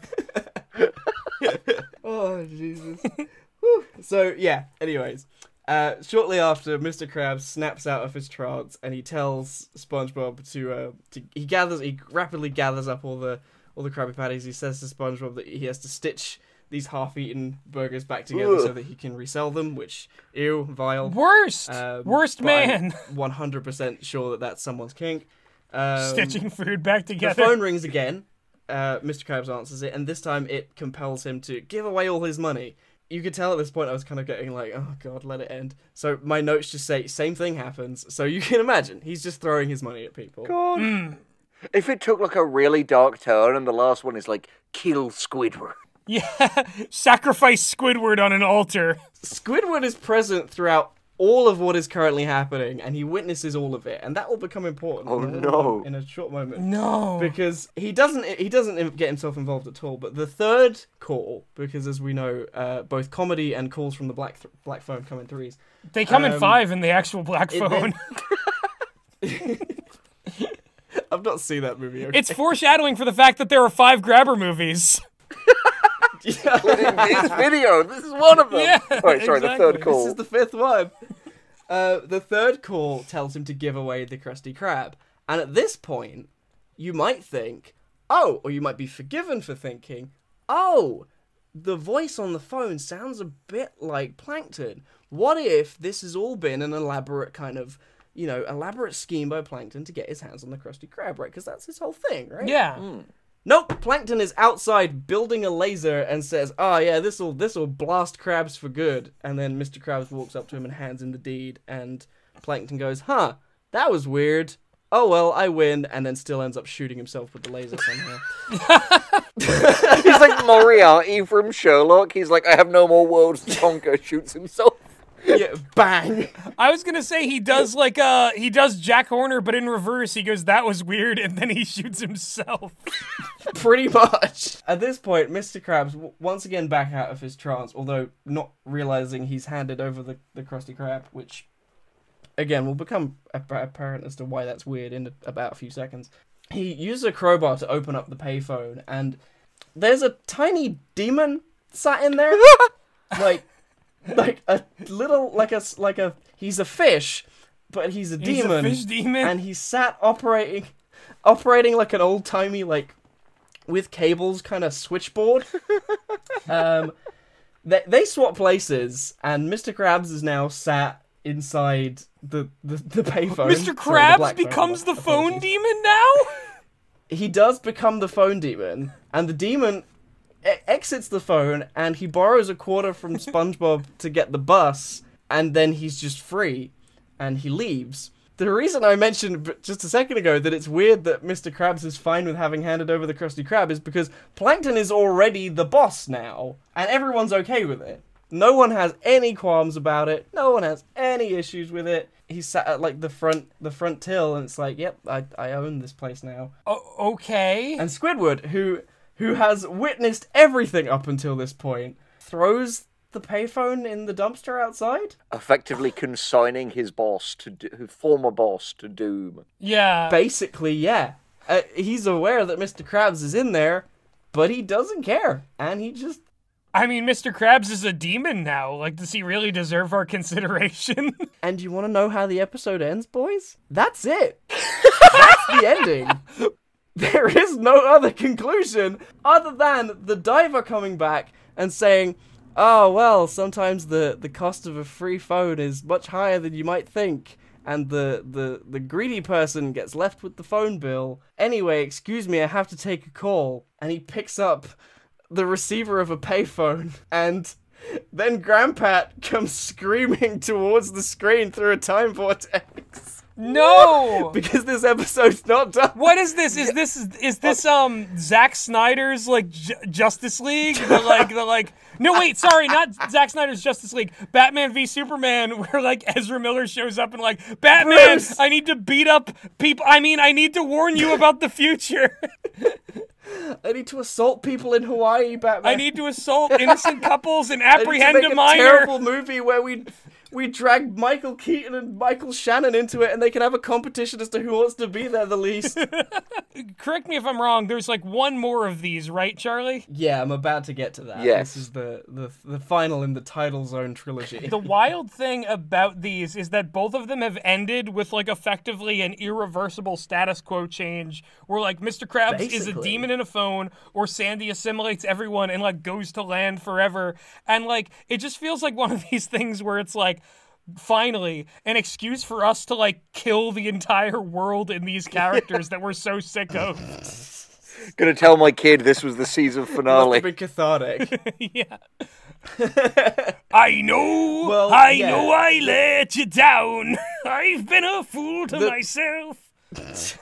The Tidal Zone concludes with the diver, much like Mr. Krabs in the previous episode, getting hypnotized by a phone call and saying, "Oh, I must offer you one more story of a grandpa lost in time and space." And we get the final episode, which is called A Skin Wrinkle in Time. Ew! Which is a stupid What? title. Yeah. Skinamarink You in could have time. just said A Skinamarink in you time. could have just said a wrinkle in time, and that would be the joke. But- because he's old and wrinkly. But the thing I is, guess that, it's because then they would have got sued by the creators of A Wrinkle in Time. yeah, Ursula Le Guin's estate would just sue them because it's just hey, hold on, We open in media res. wrinkly in time. We open with Grandpa hurtling through the time vortex. I don't like Grandpat. He's my least favorite SpongeBob Deep Lore character. I didn't even know there was a Grandpat either. until today, Gus. I picked it up. And here's the thing. I said that only off of the working knowledge I have so far. He has to work his way up from the bottom. He's new. Trust me. I don't like him anymore by the end of this episode. If you can even call 3 minutes an episode. Yeah. Sometimes at Lube Lagoon, 3 minutes is all we can do. Oh no! Well, those are rookie numbers, Gus, but we'll get you up. Got it in seconds. So yeah, he's hurtling through the time vortex, and he's heading right towards the painting of the pirate from the title, from the opening song. And he says, "Have I found the beginning of the universe?" And the pirate painting starts going, "Oh!" Yep. And he gets Vord straight away. No. 'Cause he goes, By the pirate painting? yeah, he goes into the pirate painting's photorealistic mouth and down its throat, and you see him go down its throat. And then we get a recreation of the title sequence. Instead of it being SpongeBob SquarePants, it's Grandpat Starfish. It doesn't quite work the same way, does it? It doesn't. But the title is all made up from old, wrinkly, withered skin with little hairs protruding out Stop! of it. Why are they Who doing wanted this? SpongeBob Flesh Ball. Basically. Long live the new flesh. We have such sights to show you. No, at this point you'd think, oh, it's a cold open, it's a jump forward. We're gonna now find out why Grandpa is lost in time. No, there's no explanation of how we got here, or what's happening, or when we'll ever be free. Well, you've got to stay tuned for, like, the Grandpat special that reveals all about... But it doesn't. It's written by Stephen Moffat, which means that it will be hints at further reveals that will never be revealed. Fun fact, my friend actually met Stephen Moffat in person recently, and apparently he's very nice. And punched him out. Wish I could say the same for his writing. No, he's written some good stuff, but also some It's equally like, terrible what a stuff. chill guy. Wish he'd stop writing. I mean, for the most part, he kind of has, as far as I'm aware. Good on him. I respect that. Dracula. The best career decision he ever made. Oh, man. You might be wondering, okay, well, this is a time travel plot. What, interesting eras of history is Grandpa going to visit? Are we going to actually do anything fun and interesting with this time travel? No. He goes to the Wild West. He goes to a Wild West era Bikini Bottom, and he picks up a random cowboy. And that's He it. picks up Do you know the what would have cowboy. back in actually the time been funny? vortex. Because I should have clarified as well. He's driving around on a mobility scooter. I should have mentioned this before. Feels so And mean-spirited. there's in order to make him travel in time, there's a doorway that appears that a literal, not like a metaphysical doorway, like an actual door with dials and buttons on it. But he doesn't do anything to this door. It just opens up and sort of spits him out into where he's at. Do you know what would have actually been a really funny thing they could have done that also would have saved money on animation? Literally anything This else. would be another classic only for us olds, but wouldn't it have been really funny if they just composited Grandpat into the first episode of SpongeBob? Oh, yeah! That From, would have been quite fun, 1999. actually. And he's just doing commentary and Even stuff? That would have been funny. yeah, or even compositing him over black and white footage of World War One or something would have been funnier. You know what? Yeah, I would have taken that one too. God. Just have Grandpa flying over the last season of Blackadder. We have- Grandpat we have- just being among the people who were gunned down in that opening scene of Saving Private Ryan in D-Day when they're no. all just machine guns. No, he travels through all of the wars, the beginning montage of X-Men Origins Wolverine. Grandpat falls out of an American airplane and lands on Hiroshima. He was the fat man. The Batman. Batman! If someone wants to make that edit, please Don't do make it. that edit. Please, for the love of please God. don't. It was a real tragedy. It was terrible. Lives were I'm lost. kidding. I'm just thinking I'm this kidding, idea of of like course. the Oppenheimer poster, but it's like Pattenheimer with Grandpa. Oh my on it God. now. No, I've become Death, the destroyer of brain cells. I've become Death, Because I SpongeBob. feel like I'm stupider for having watched this. Oh, That was no. and that was the title zone. Holy fucking fuck! Wow. Wait, I'm not done. Oh wait, I'm what? not There's done. more? Okay. There's more. So he returns to the time vortex and ends up in a tunnel of like trippy, like bright colors because gotta keep the kids entertained somehow. He goes to the Jangle Key dimension. Pretty much. R.I.P. to anyone suffering with epilepsy in the audience. Hey, well, after they see this, they won't be suffering for much longer. Oh God! Watch the title zone and slip into the sweet release of death. You just described my evening. Yeah. Yeah. So he passes through this trippy, colorful tunnel. This and then trippy synesthesia passes- world. Yes. And passes a baby version of Grandpat that's just floating in space, but is already old because Grandpat has a beard and is very wrinkled, and this baby is just that. He passes it. He says the line, "That's a good-looking baby." It isn't. Stop that. I don't... Don't ever say those words in that order. Maybe we ever. should look into Grandpa. We've checked the flight logs. He's been spending a lot of time in Lube Lagoon. Hey, listen, if you're a time travel, theoretically, everyone is over the age of consent. No, God, because don't you're not finish doing that time thought. linearly. That's some proper anime maths right there. That is some, like, it's okay because she's a 4,000-year-old lolly. Never mind that would make her the predator.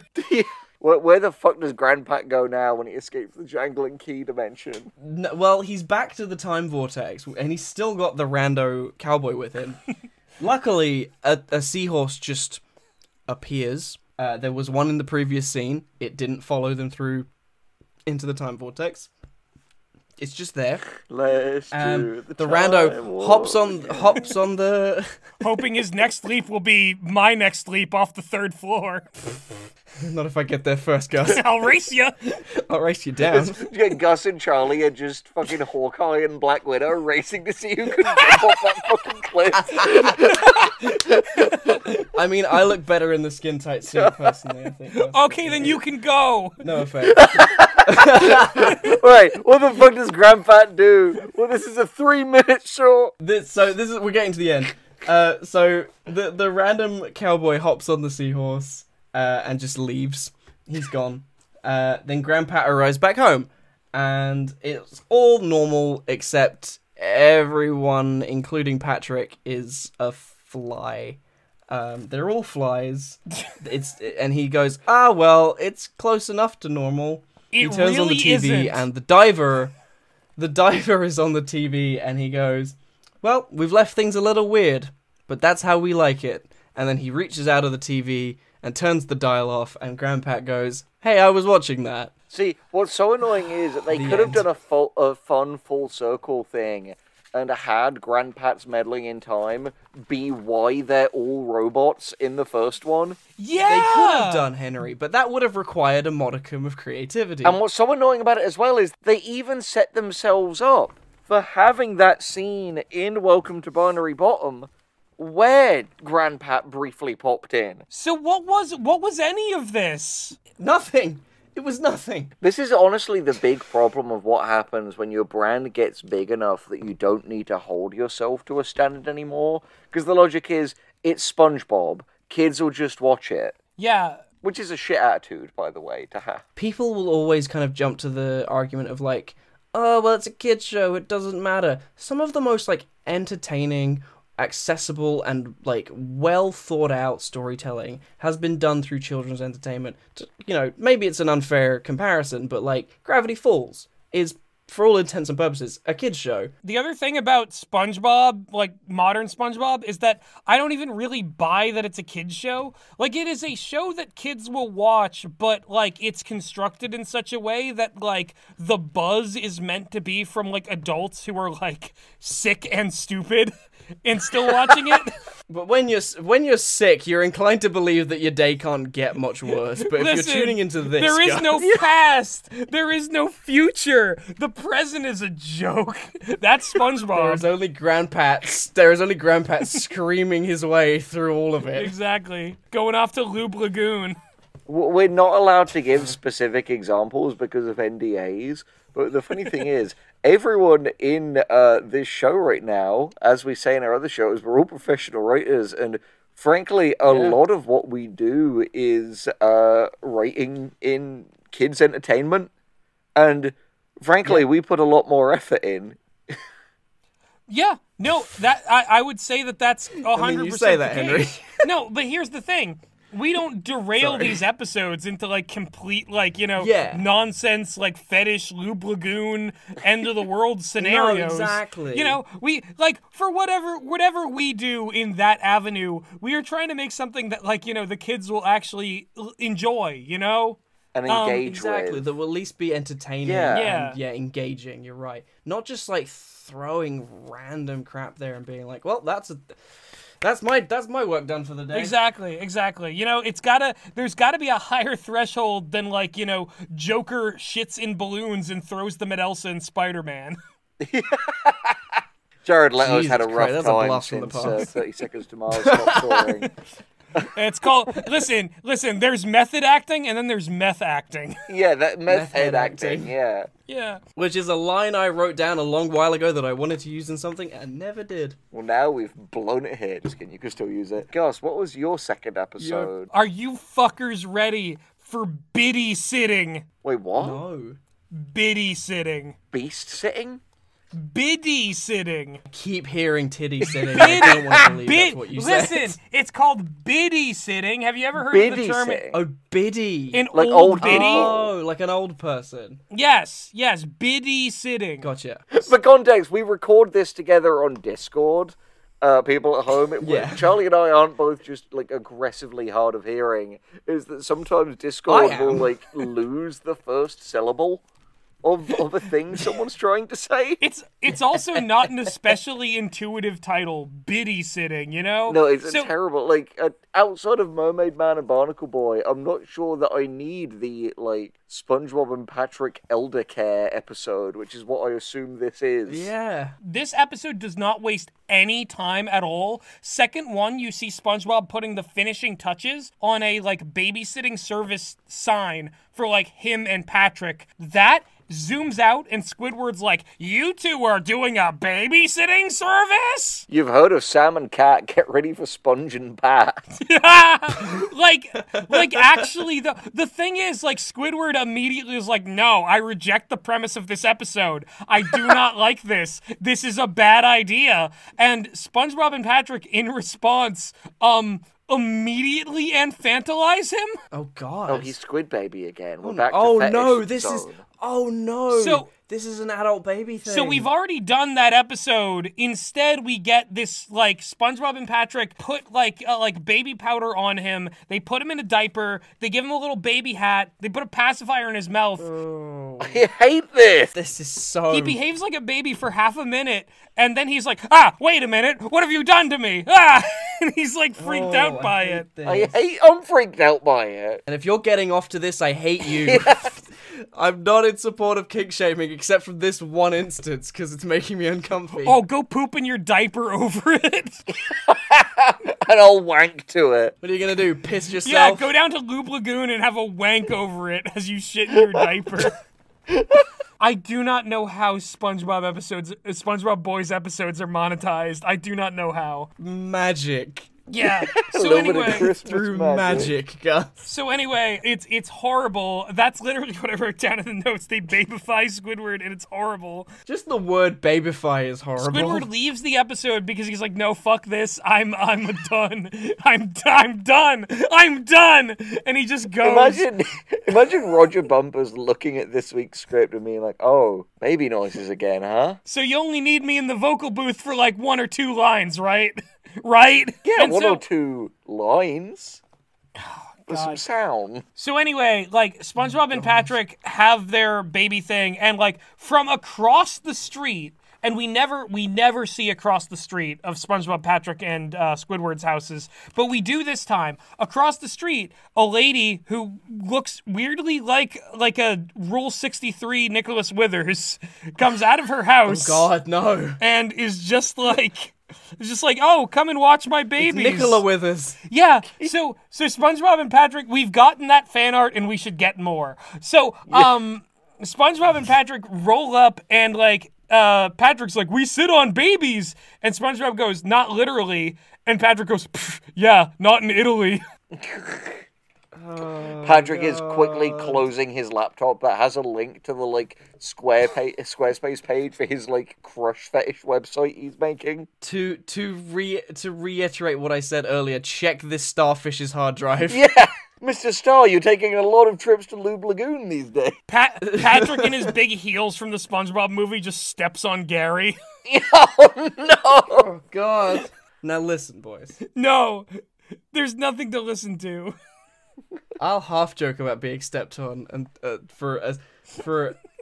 till the end of the day. What are you doing? Turn your hat backwards. Like turn the chair backwards. Sit. Hey, being stepped on if you're a person is fine. Don't step on animals. Yeah. Yeah, you said it better than I could. Don't step on animals. They don't want that. They've never wanted that. Evolutionarily, they're predisposed to not want that. We humans, we're fucking freaks. We love to be stepped on, but not animals. Don't do that.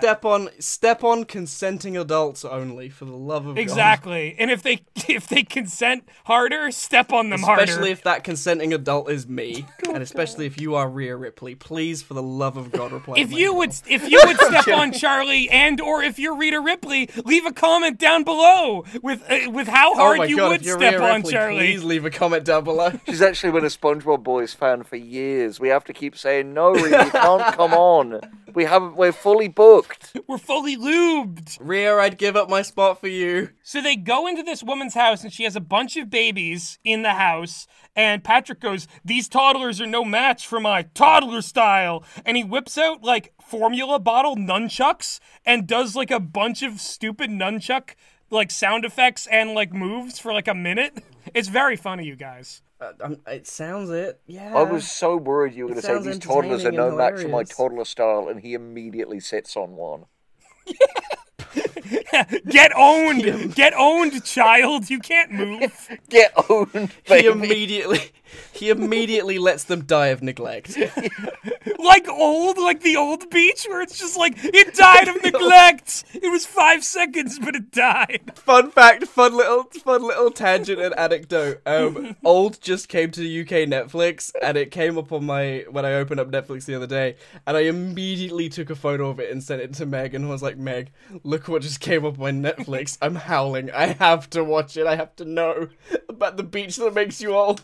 Did you watch it in the end? I'm gonna watch it. I haven't watched it yet. Oh, please tell me how you feel about old. SpongeBob when you is the watch it. show that makes me feel old. Okay, so they montage through stuff with the babies. One of the things is Patrick makes horrible faces at them to make them laugh. And I do mean horrible, like, like freeze face level stuff. Oh no. Who are you calling Pinhead? yeah, stuff like that.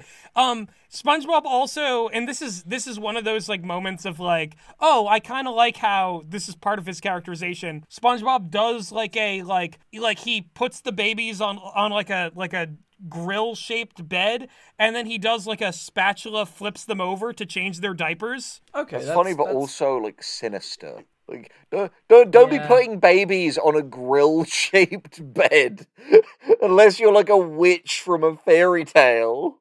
Again, to quote a Meg thing, it loudly implies cannibalism. Yeah. Here's the thing, though. I give this sequence a pass because at no point do we see like a big, heavy, stinky diaper with stink lines coming off heavy, stinky diaper. You're right, because even good SpongeBob was not immune to that, famously in Rockabye Bivalve. Yeah, exactly. Where diapers had taken over the walls and like outside of the house. Well, weird aside, something I just noticed. SpongeBob has made many like a poopy diaper joke, but the funny thing is, I'm not sure if they've ever made a fart joke. They have to have They've done that in Suds. After this many years. They've done that in Suds, where like he had bubbles in his like underpants that made it look like he had two like fucking thick ass cheeks, and then they, like, popped. But he didn't actually fart, though, did he? No, you're right. That was a side effect of the suds. I guess fart jokes are difficult to do underwater. Fart jokes are just worse in cartoons than in live action. There isn't that sense of, like, oh, that's embarrassing and that's why it's funny. Rather than, like, a total drama or anything was like, oh, the stinky, stinky clouds. I suck it all up into my nose. And if you can think of a good fart joke... let us know in the Fart comments, down or into if the you have a comments. fart thing. Fart yourself to death in the comments. Just type fart in the comments. We're putting in as much effort as the SpongeBob writers are at this point. So anyway, this first job goes so well. The woman is so happy with SpongeBob and Patrick's service that they go down the street. They're going all over Bikini Bottom. They're advertising their, like, you know, babysitting service. Here's where the episode takes a turn that it was in the back of my mind, like, when I heard the title of this. And I was like, there's no way that this is actually what the episode is, right? But it was there subconsciously as an OG SpongeBob fan. They are going door to door, and a woman steps out and goes, oh, thank you. Can you go in here? And like, I could use your services because I could use a free day. And SpongeBob and Patrick are like, sure. And so the woman who then, like, hires them and then leaves to go off on her own bore a striking resemblance to the woman from Chocolate with Nuts. Yep. Yeah. Wait, what? So I looked at that and, like, watched her go as SpongeBob and Patrick go into the house and they're looking for the baby, and I was filled with this, like, overwhelming sense of impending doom. Like, this just feeling of, like, no, this surely this cannot, like, that must be a coincidence that they reused that character design. It can't be that the premise of the episode is actually what I think it is. And then, sure enough, they find a certain rocking chair, Henry, and they turn it around, and none other than the wrinkled husk of, like, a spinal cord and head that is this character is sitting in the chair. And it's the chocolate. They're selling chocolate. Hold on. You mean to tell me that Diane Feinstein's in this episode?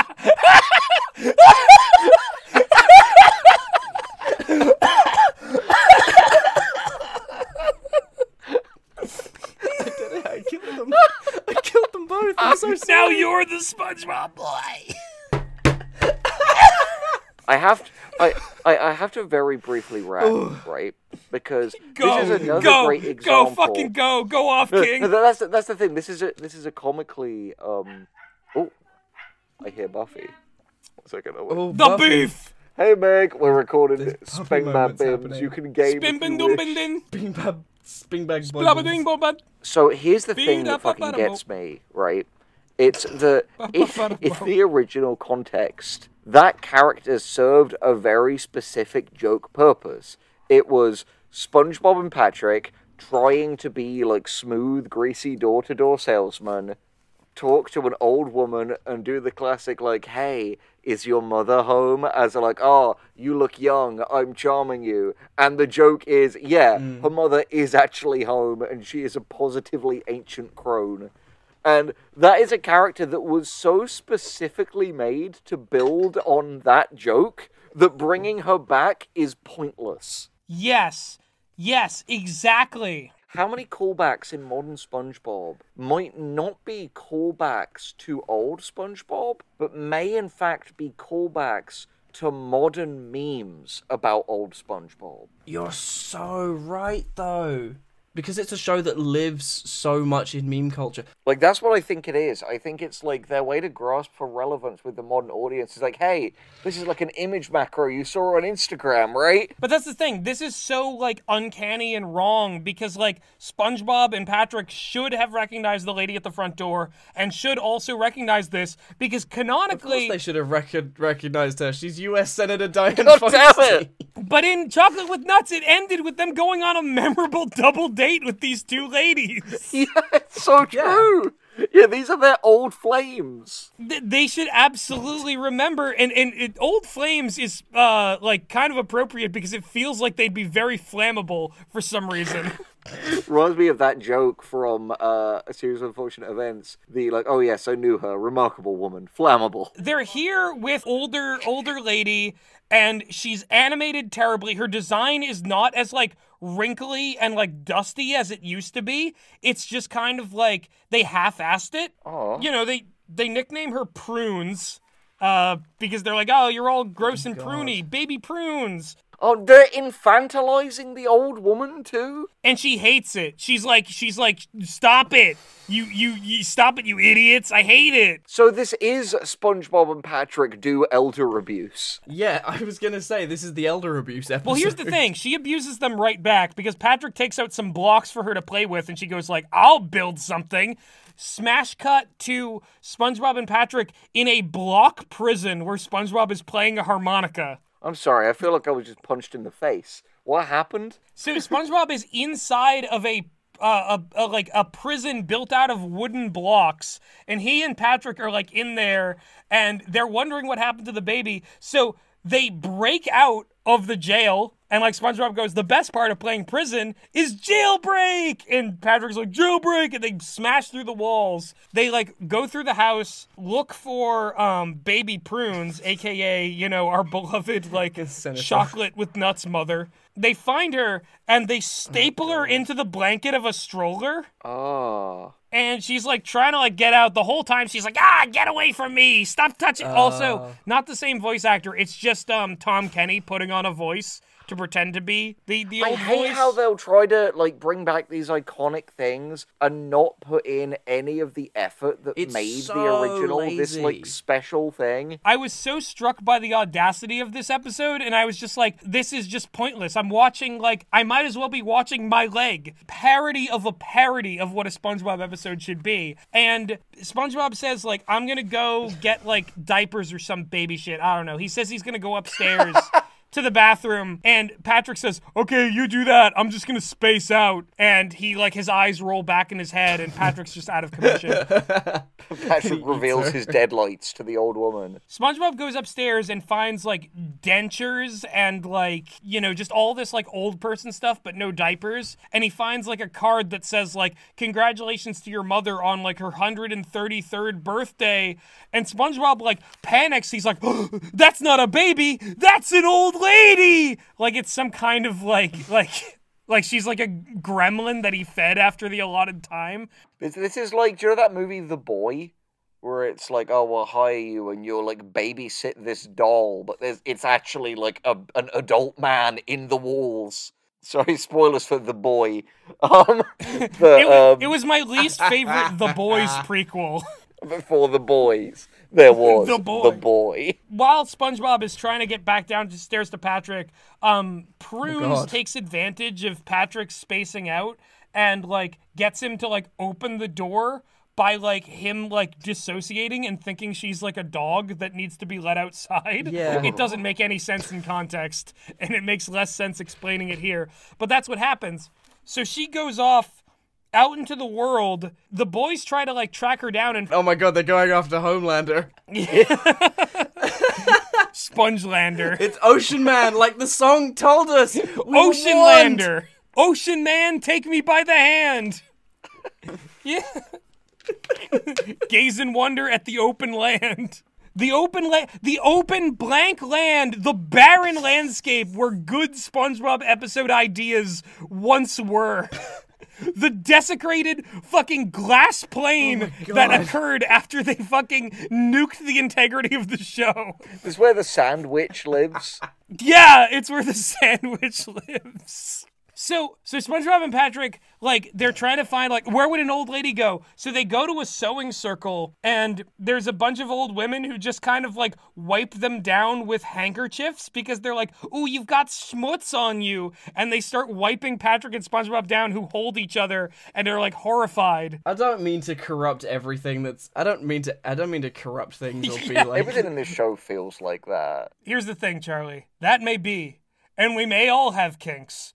But none can be as forward with their kinks as SpongeBob writers writing late season SpongeBob. Yeah. And it's the worst of all because they're doing it at kids. You would think that if the Republican Party was actually concerned about, like, you know, the children of America, they wouldn't be marrying them and then blaming trans people for child endangerment. damn. They'd be railing against SpongeBob. Smoked 'em, Gus. I love Shots it. I'm here for fired. it. Where the fuck does Pruny go? So Pruny went off to go do extreme things, TM. By that I mean jump out of helicopters, surf on lava waves, like go to a boxing arena and just like, cause get it? I don't get this characterization because like the version of her in Chocolate with Nuts didn't strike me as like, oh, if She only didn't even like chocolate. She hated it. She even said as much. she doesn't like fun. I don't know why she's out of the house. Sweet chocolate. I always hated it. Also she has like perfect hearing in this episode. She understands what everybody's saying all the time. She just fakes it to do benefit. But that's the fraud. thing, they don't even fully remember. They don't even fully remember their been own doing it for bits that years. they're like riffing on. It's just the meme. It's just the hey, remember the meme? Remember the meme that this old dead thing that we had in the not dead, sorry, but like Listen, we at SpongeBob Team can't be expected to fully watch the old episodes. We can only watch the clips on YouTube that people put in their SpongeBob Yeah, poop exactly. compilations. The show could be renamed SpongeBob Poop. don't, because then they'd attract some real freaks. Not like us! Yeah. We need to get the poop on the robots. Listen, they finally catch up with Prunes at like a big Coliseum boxing arena, and she beats one of like, you know, like a guy who would look like he would be in the Salty Spittoon. She beats him with like a boxing glove, which she's wearing on her weird spine. It's fucking weird. And SpongeBob and Patrick are hate this. like, Prunes, you gotta come back with us. We're responsible for you. And she's like, you humiliated me. And she starts She's beating right. the shit out of both of them. And it's true. They deserve this beating for what they did with Squidward in the first like minute of this episode. And for all the elder abuse. So she beats their ass so hard that she gets tired and falls asleep. And that's how the conflict is resolved.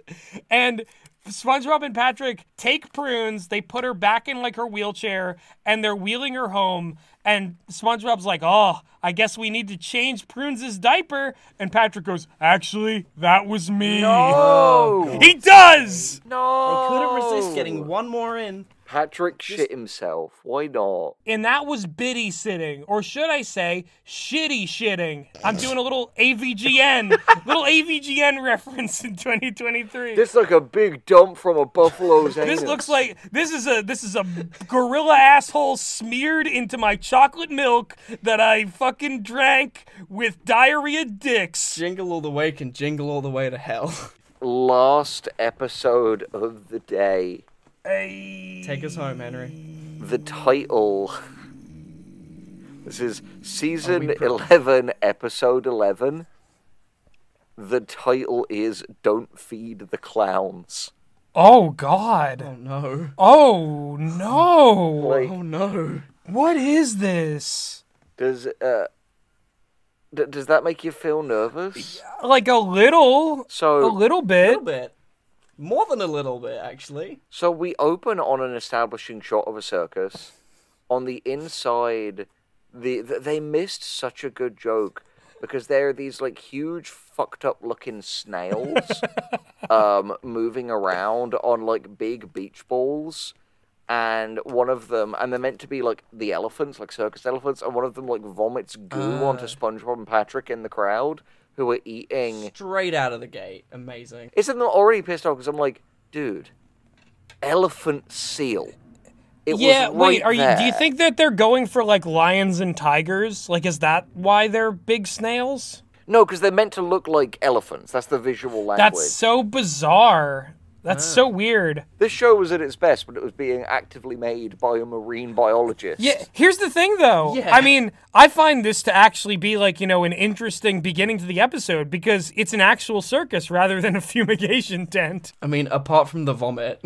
But it's about to get really weird. Oh, the vomit wasn't the weird part? Lovely. No, it isn't. It isn't. It just objectively isn't. Wait for it. It gets It just really ends up fucking becoming weird. no shirt, no circus. Like, the whole time that was a real episode, I just didn't even Yeah, know. your fake circus episode. That's so funny. So So SpongeBob and Patrick, they say out loud together, "I heart the circus." Okay. And I'm like, who says that? Say "I love that." Don't say heart Yeah, out no, you loud. go to New York City and you go, "I heart New York," and they'll just beat your ass. So That true. happened to me, but then again, I was also wearing a Red Sox cap. Oh no, Gus. So we then cut. There are two ringmasters in this circus. One kind of big, like almost square fish, and one really skinny fish, both dressed as ringmasters. And the big ringmaster grabs the skinny ringmaster by the ankles and uses him as a bullwhip to, like, whoosh, the, like, big elephant snails out Why of not the just give building. him a bullwhip? The answer is because it's somebody's fetish. Well, yeah, but you know, like a lion Oh, tamer, no, the lion you're right. tamer, like a chair and a whip. Yeah, the human whip. Then they're like, is everybody ready for the clowns? I can't be. I'm contractually obligated to not Send be in ready. The clowns. A clown car comes in, all the clowns pile out, and the thing is, these clowns are not fish. Wait, what? What do you mean by that? Like, Henry, what do you mean by that? I mean, Are they drowning? I mean, they are human clowns. They're real But actual even clowns. that, wait, even they're not that, even to clown say fish? human clown. Like Big Top Burger? They're just actual clowns? The thing is, Charlie, wait for it. So, because here's the thing, what I was going to say as well, they're human clowns, but to call them human clowns is a bit of a misnomer. The clowns all pile out and they start doing their shtick, and the ringmaster whips them into action with his co-ringmaster, and they start doing, like, different stuff. And they're like, you know, these are wild clowns straight from their natural habitat in the slapstick fields. What? What? Wait, did they say that? Yeah, actual line. What is going And- on? Why would this... And No, wait. SpongeBob was like, oh, you know, I'd love to see the clowns. And Patrick's like, oh, you have to be careful. Clowns can be unpredictable. They might chew off your feet. Oh, this is so many But fetishes also, all at but once. also, this is so much lore all at once. Like the clowns are like dangerous. This is why I animals. messaged into the That's- group yeah, chat. This actually, episode has weird lore. It does Yeah, actually, you're that's right. bizarre. Here's the thing. Some, like, cake or something is thrown into it, and all of the clowns start eating it. Oh, and the clowns don't talk, by the way. They just make, like, type Oh, noises. no. Like Howie Mandel, Ooh, I hate Mogwai stuff. I hate that. Like, some food is thrown to them, they start eating it, but this one, the littlest of the clowns, doesn't get any food. And, like, SpongeBob tries to throw some in, and the ringmaster is like, don't feed the clowns! And Patrick cautions him against it as well, saying that it could provoke the clowns. In the end, the clowns do, like, this big act where they all, like, end up crashing and piling up and are, like, carried into an ambulance. And SpongeBob is like, oh, I want to go backstage and meet the clowns, despite Patrick's reservations. They're all in, like, a clown enclosure. Like, they act like dogs, What? kind of. What is this? You've hit the kink mother I mode, just- Henry. It's like, I don't even, yeah, it's just like, it's clowns, it's like puppy play, it's And they it's live in mess, like a it's they live in a fucking- clown like you can go and see the like weird perverse like sex clown creatures from their clown. Okay, you're maybe extrapolating a little bit there. Gus. Listen, you go like, once a month and like they don't Gus is like- ask your name. You just kind of like, say like, listen, I'm They just, let you see the sexy, they- sexy the clowns. hot. They let you, no accountability at all, and you're just in there and you're in the clussy. Did you just say the clussy? I said a lot of things. Did you just say Listen, the I said a fucking lot of clussy? things. So anyway, so SpongeBob tries to feed the little clown again, and the ringmaster, in like a rage, his face gets real close to the camera, yells, "Don't feed the clowns." He's SpongeBob saying it to leaves, us, and then, the viewer. Yeah, and then Yeah. the entire circus packs up while SpongeBob and Patrick aren't there into the one little clown car and drives away. But the small clown is left behind and is behaving like Okay. a frightened, lost Oh animal. no.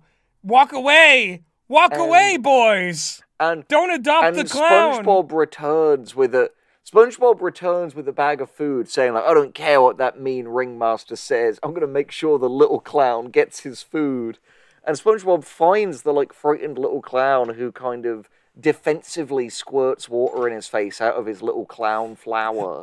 Don't say little clown flower and squirts at his face. Was it defensive or was he marking his territory?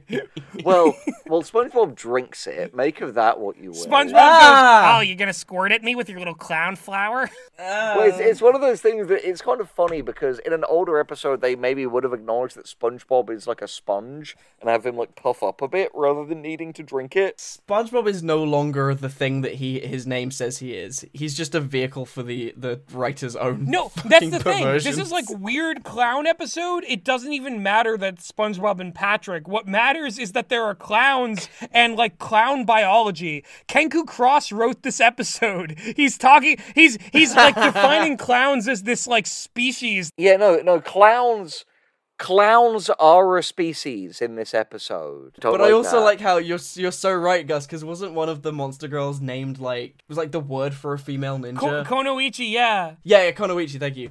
And it was like, yeah, what are they, just like fucking plumber monster girls, clown monster girls? Apparently there are. Yeah, exactly. And they're in SpongeBob. So here's the thing, SpongeBob is like, I'll take you in and I'll find a way to like rehabilitate you into our society. And I did it in my society. Oh no. A clown in a society? Henry. The Joker! That doesn't end well. That doesn't end well. Belong Henry. there. You know how that ends, Society abandons them and treats them like trash. You get what you fucking deserve. But, and to be fair, that's kind of the plot of the episode, but I don't want to spoil too much. Anyway, so they're looking around, like, what is a job you can do, little clown? None, he's crazy, he's a clown, he can't Which, fit in. Incidentally, is what the, like, high school job officer asked to me when I went in for career day. What can you do for a job, little clown? What can you do? A career in writing, perchance. You seem like an expert in talking shit. Have you considered putting it on paper? Maybe you should just use a lot of words a lot forever. No, the clown, however, does not become a writer. In fact, they first find an unmanned hot dog stand. And they just steal it. No one will ever know! That's the level of degeneracy we're on right now. They just start to work They steal there. someone else's livelihood. No, they do. The clowns are stealing our jobs! The clowns are stealing their jobs. We need to build a wall to keep out the clowns. Listen, when the slapstick fields send their clowns, they're not sending their best. I don't even want to. I'm not following this up. Yeah, I don't want to. You know, hot dog. And SpongeBob is like, I will show you, little clown, how to make the perfect hot dog. Ew. Whoa. I don't like that. I don't like that whoa. very much. he puts, like, again, gets the bun. You start at Lube Lagoon. Yeah, you start Reaches at- into the, like, deep fat fryer with, like, some tongs, puts the hot dog in, Oh, that's little what we're squirt of calling it. mustard, little squirt of ketchup, and a bit of relish on top, and the relish spells out the word fun. Very squirt-heavy It is. episode. So then a bunch very of people squirt-heavy episode. turn up, and SpongeBob says to the little clown, "It's your turn now." And the clown just with his hand reaches in to the deep fat fryer and pulls out a fistful of hot dogs. Incidentally, my favorite Sergio Leone movie. And he, such a stupid joke. No, you know what? That Don't did you not dare. deserve that Don't joke. No, dare okay, say that was a here's bad the joke. thing, Henry. We have been listening to like SpongeBob material for like the last like 20 minutes or so. The idea of like an actual joke hitting our ears from a comedy writer is like it's like water in a desert. You do not get to like be like, oh come on, that was weak. It's like it's saving us from dehydration in the hot sun of terrible like shoehorned comedy. Fair. Anyway, but the clown notices that his hand is burning, screams and throws them, there are 3 fish there, causing the hot dogs to stick into their eyes. So each eye socket has a hot dog sticking out of it. Why is that always a thing in like cartoons? No, I hot mean, dog in the maybe eye. it's more prevalent now, but like not hot dog, but like specifically like foreign objects stabbing into the eye, and the eye being like soft matter that's just like, and the eye just takes it. I think that's been around forever. The eye, like from the early Looney Tunes days, I can think of like moments where like the eye just like gets like weird dumb things attached to it, you know? Well, I'm thinking of that fucking hilarious joke in Nacho Libre when he just throws the fucking corn into that guy's eye, and it's like a perfectly cut scream. Just the yeah. So it's good. So true. Anyway, but then as they all scream, he squirts mustard into their mouths, and they all run away screaming. At this point, because he didn't like a huge dude who is the actual owner of the hot dog stand shows up, and I can't remember if he yelled my hot dogs or my wieners. It's Bill Fagerbakke, the voice of Patrick, doing it. Yeah. But he grabs SpongeBob and the Clown, smushes them into, like, sausage shapes, squishes them into a bun, and then throws it. Ew! Why does this man have that kind of freakish control over, like, the flesh of others? Nanomachines, son! Nanomachines, son! He's Senator on the I want to create a country where every man has his own hot dog stand, squirts his own mustard. Bro, are you high? Let me check. Yes, high on clown squirt. No. I made hot dogs in college. Could have gone pro. If I hadn't joined the Navy. We're making the mother of all hot dogs here, Jack. Cut Fred over every wiener. There we go. I was searching for a good one. I found it. I'm gonna throw up. I've murdered Gus multiple times this episode. Aren't you glad that I came to join? I could break a Krabby Patty in half with my bare hand. Comment down below if you're glad that Charlie's here. Yes, please You'd do. fucking better be. Right. Anyway, so SpongeBob is like, I think maybe that people aren't hiring you because of like your inherent like clowniness. Maybe we can like spruce you up a little bit. SpongeBob gets like a business suit for him, styles his like clown hair in a less business way, and gives him a like fake mustache, and then takes him to this big ominous looking building which just has a sign on it saying "Businessman Wanted." What? And I want to imagine in this like brief makeover scene as well. Like, I want to imagine there's a moment that maybe got cut where it's just like the movie Clown, where he has the clown nose that's kind of growing as like it's like a skin condition, and he tries to like pull it off his original nose but can't because it's just part of but him. Here's the thing, it is part of him. SpongeBob can't take any of his clown elements off. He can only style it. He's trying to like paint over the inherent clown of this clown being with like the affects of the business world, and it will not take because inherently this clown is a different being. It is other. It's from another realm. It's from a realm where the Chaos Dragon is. It's in the slapstick fields. It's an ingenious allusion to Charlie Chaplin's iconic movie Modern Times. No, actually, kind of though. Yeah, kind of. You're not wrong. But anyway, weirdly, slight aside, do you remember the 2016 clown epidemic? And I'm not talking about the election. Oh, yeah. Yes, I do. Yeah, good joke, but also I remember it. It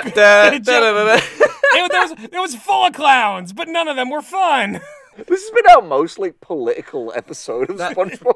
We call that, Henry, in the biz, we call that the Charlie effect. Yeah, it's true. But anyway, so just make everything around me too political. But during the like clown epidemic, there was this one thing where some like town sheriff was interviewed, and like this quote he said has stuck with me forever, where he said, "We don't know if these are clowns or people dressed as clowns." And really, what is the difference? No, exactly what is the difference? SpongeBob sends him in and is like, "Good luck, little clown." Oh, I'm sorry. I mean, Mr. Little Clown, as he goes in.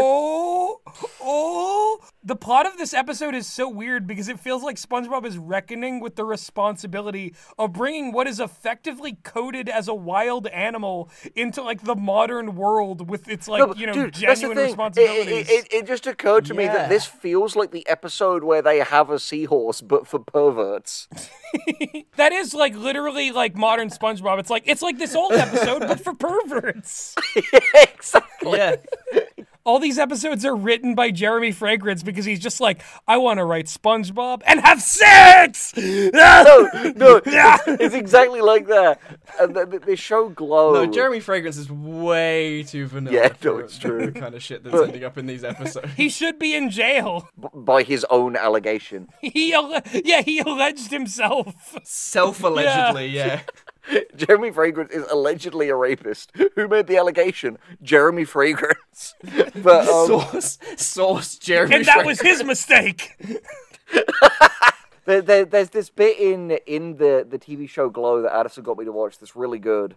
Where they're like in universe trying to like make and pitch this wrestling show that is like all women wrestlers, and the guy who is like the director of it, Sam, who is pitching it to this network executive, is saying, it's kind of like porn. And it's like, oh, well, this will be going on like a morning slot for kids. It's like, yeah, exactly. It's porn you can watch with your kids. Finally.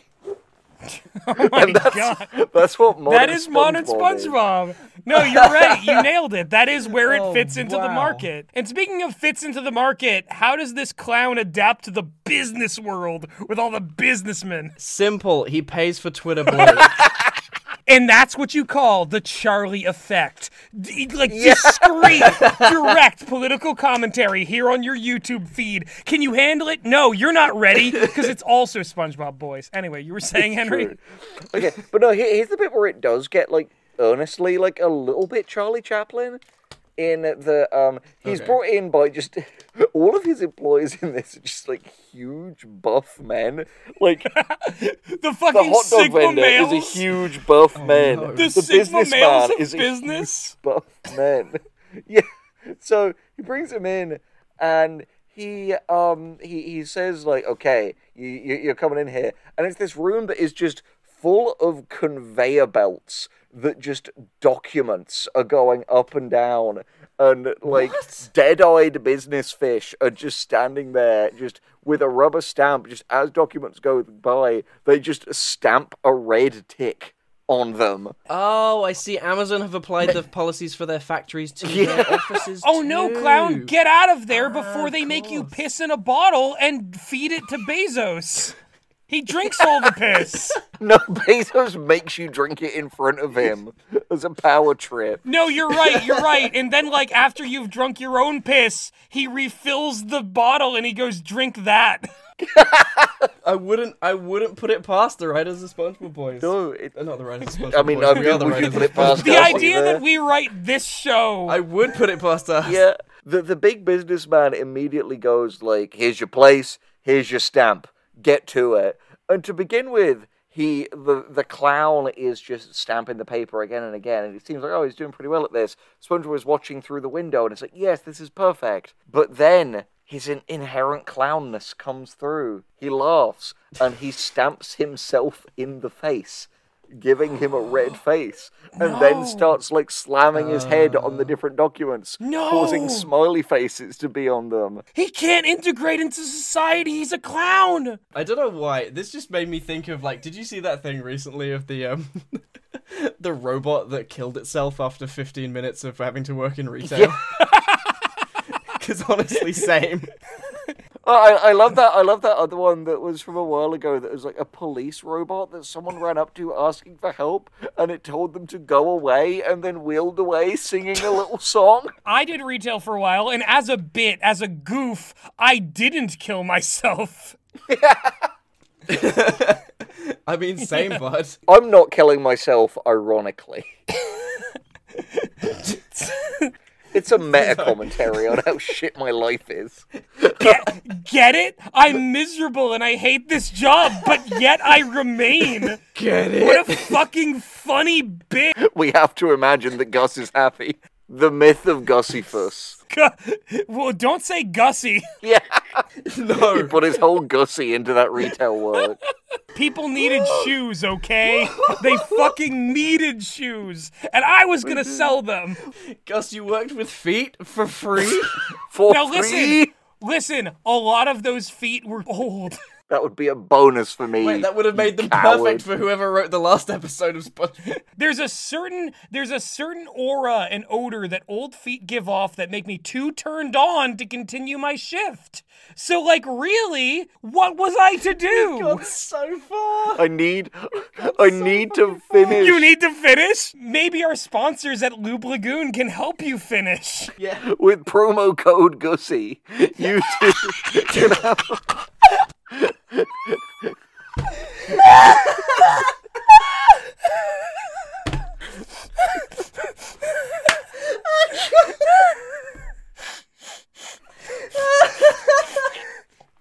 Oh, fuck.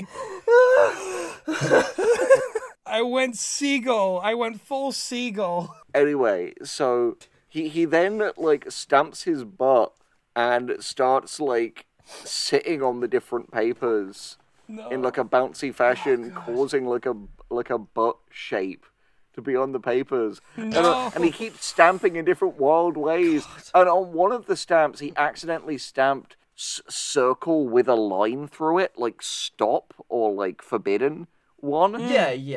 He did that to one of the other guys once, and the guy picked up the paper that had that symbol on it, and then two other burly men just carry this guy away while he's like, no! What? Okay, that's actually And kind of he's funny. just gone. Why is the conflict between, like, you know, the conventions of business society and this, like, wayward clown? Like, it seems like SpongeBob and Patrick don't even factor in to the, like, inner workings of this episode. This is like a short film that begins as a SpongeBob episode. This feels like a soft pilot for a show about this clown. This is look at my cool new OC little Yeah. clown. So after this man has been dragged Original away character, do not to steal. undergo Widow the clown. severance procedure at this office, the little clown ends up on the conveyor belt, and it leads him down to the big angry man who looks at the papers and says, "Who hired this clown?" Someone goes, you did, sir. And the dude gets so angry, his head explodes into a mushroom cloud. And the mushroom cloud has a face that says, "Fired!" Fire! Duh. Cat in the Hat Patreon forthcoming. $1 a month. Yeah, Sub. we're gonna do it Please. now. Get guys. in Anyway, there! He's fired from here, and SpongeBob goes, there's lots of commentary in this episode. SpongeBob goes, okay, this gives you, this means there's only, like, one more job in Bikini Bottom. And I sent Gus and Charlie an image earlier that will certainly make sense. He takes him to the local bakery. Does this mean that Eugene Krabs is that little of a job creator that he doesn't have space for a clown? Yeah, he even in a previous episode said, not you, you can stay, to a clown. So he's clearly a clown sympathizer. That's a hell of an accusation to make against Mr. Krabs. If there are 10 people at a table and one of them is a clown, that's 10 clowns. That's a clown table.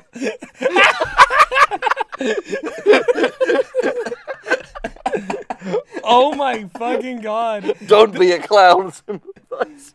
The idea, too, that, like, SpongeBob wouldn't take this clown to the Krusty Krab when he took Patrick to the Krusty Krab once to get a job is like, SpongeBob, just admit that you're in sunk cost fallacy mode and you don't want to work with this clown, but you want to get rid of him in a plausible way. Yeah, you just don't want the clown's destitution and death on your conscience. Yeah, how would he be able to live with himself? He takes him in. The baker is another huge henchman dressed as a baker who is French. Why is everyone a big Giga Chad in this? The big Barra men of Bikini Bottom. So, anyway, Barra that's Bottom. a calendar I buy every year. All the hottest beefcakes from Bikini Bottom. All the hottest beefcakes, like Larry the Lobster No, and Henry. Gold Team Rules. The hottest fish cakes. The fish cakes! It's all for charity. Anyway, so he brings him in, and Hench Baker Fish says, like, your job will be to move the boxes of pies. That was Is Arnie. he doing an Arnold? He's But doing that's Arnold. just me.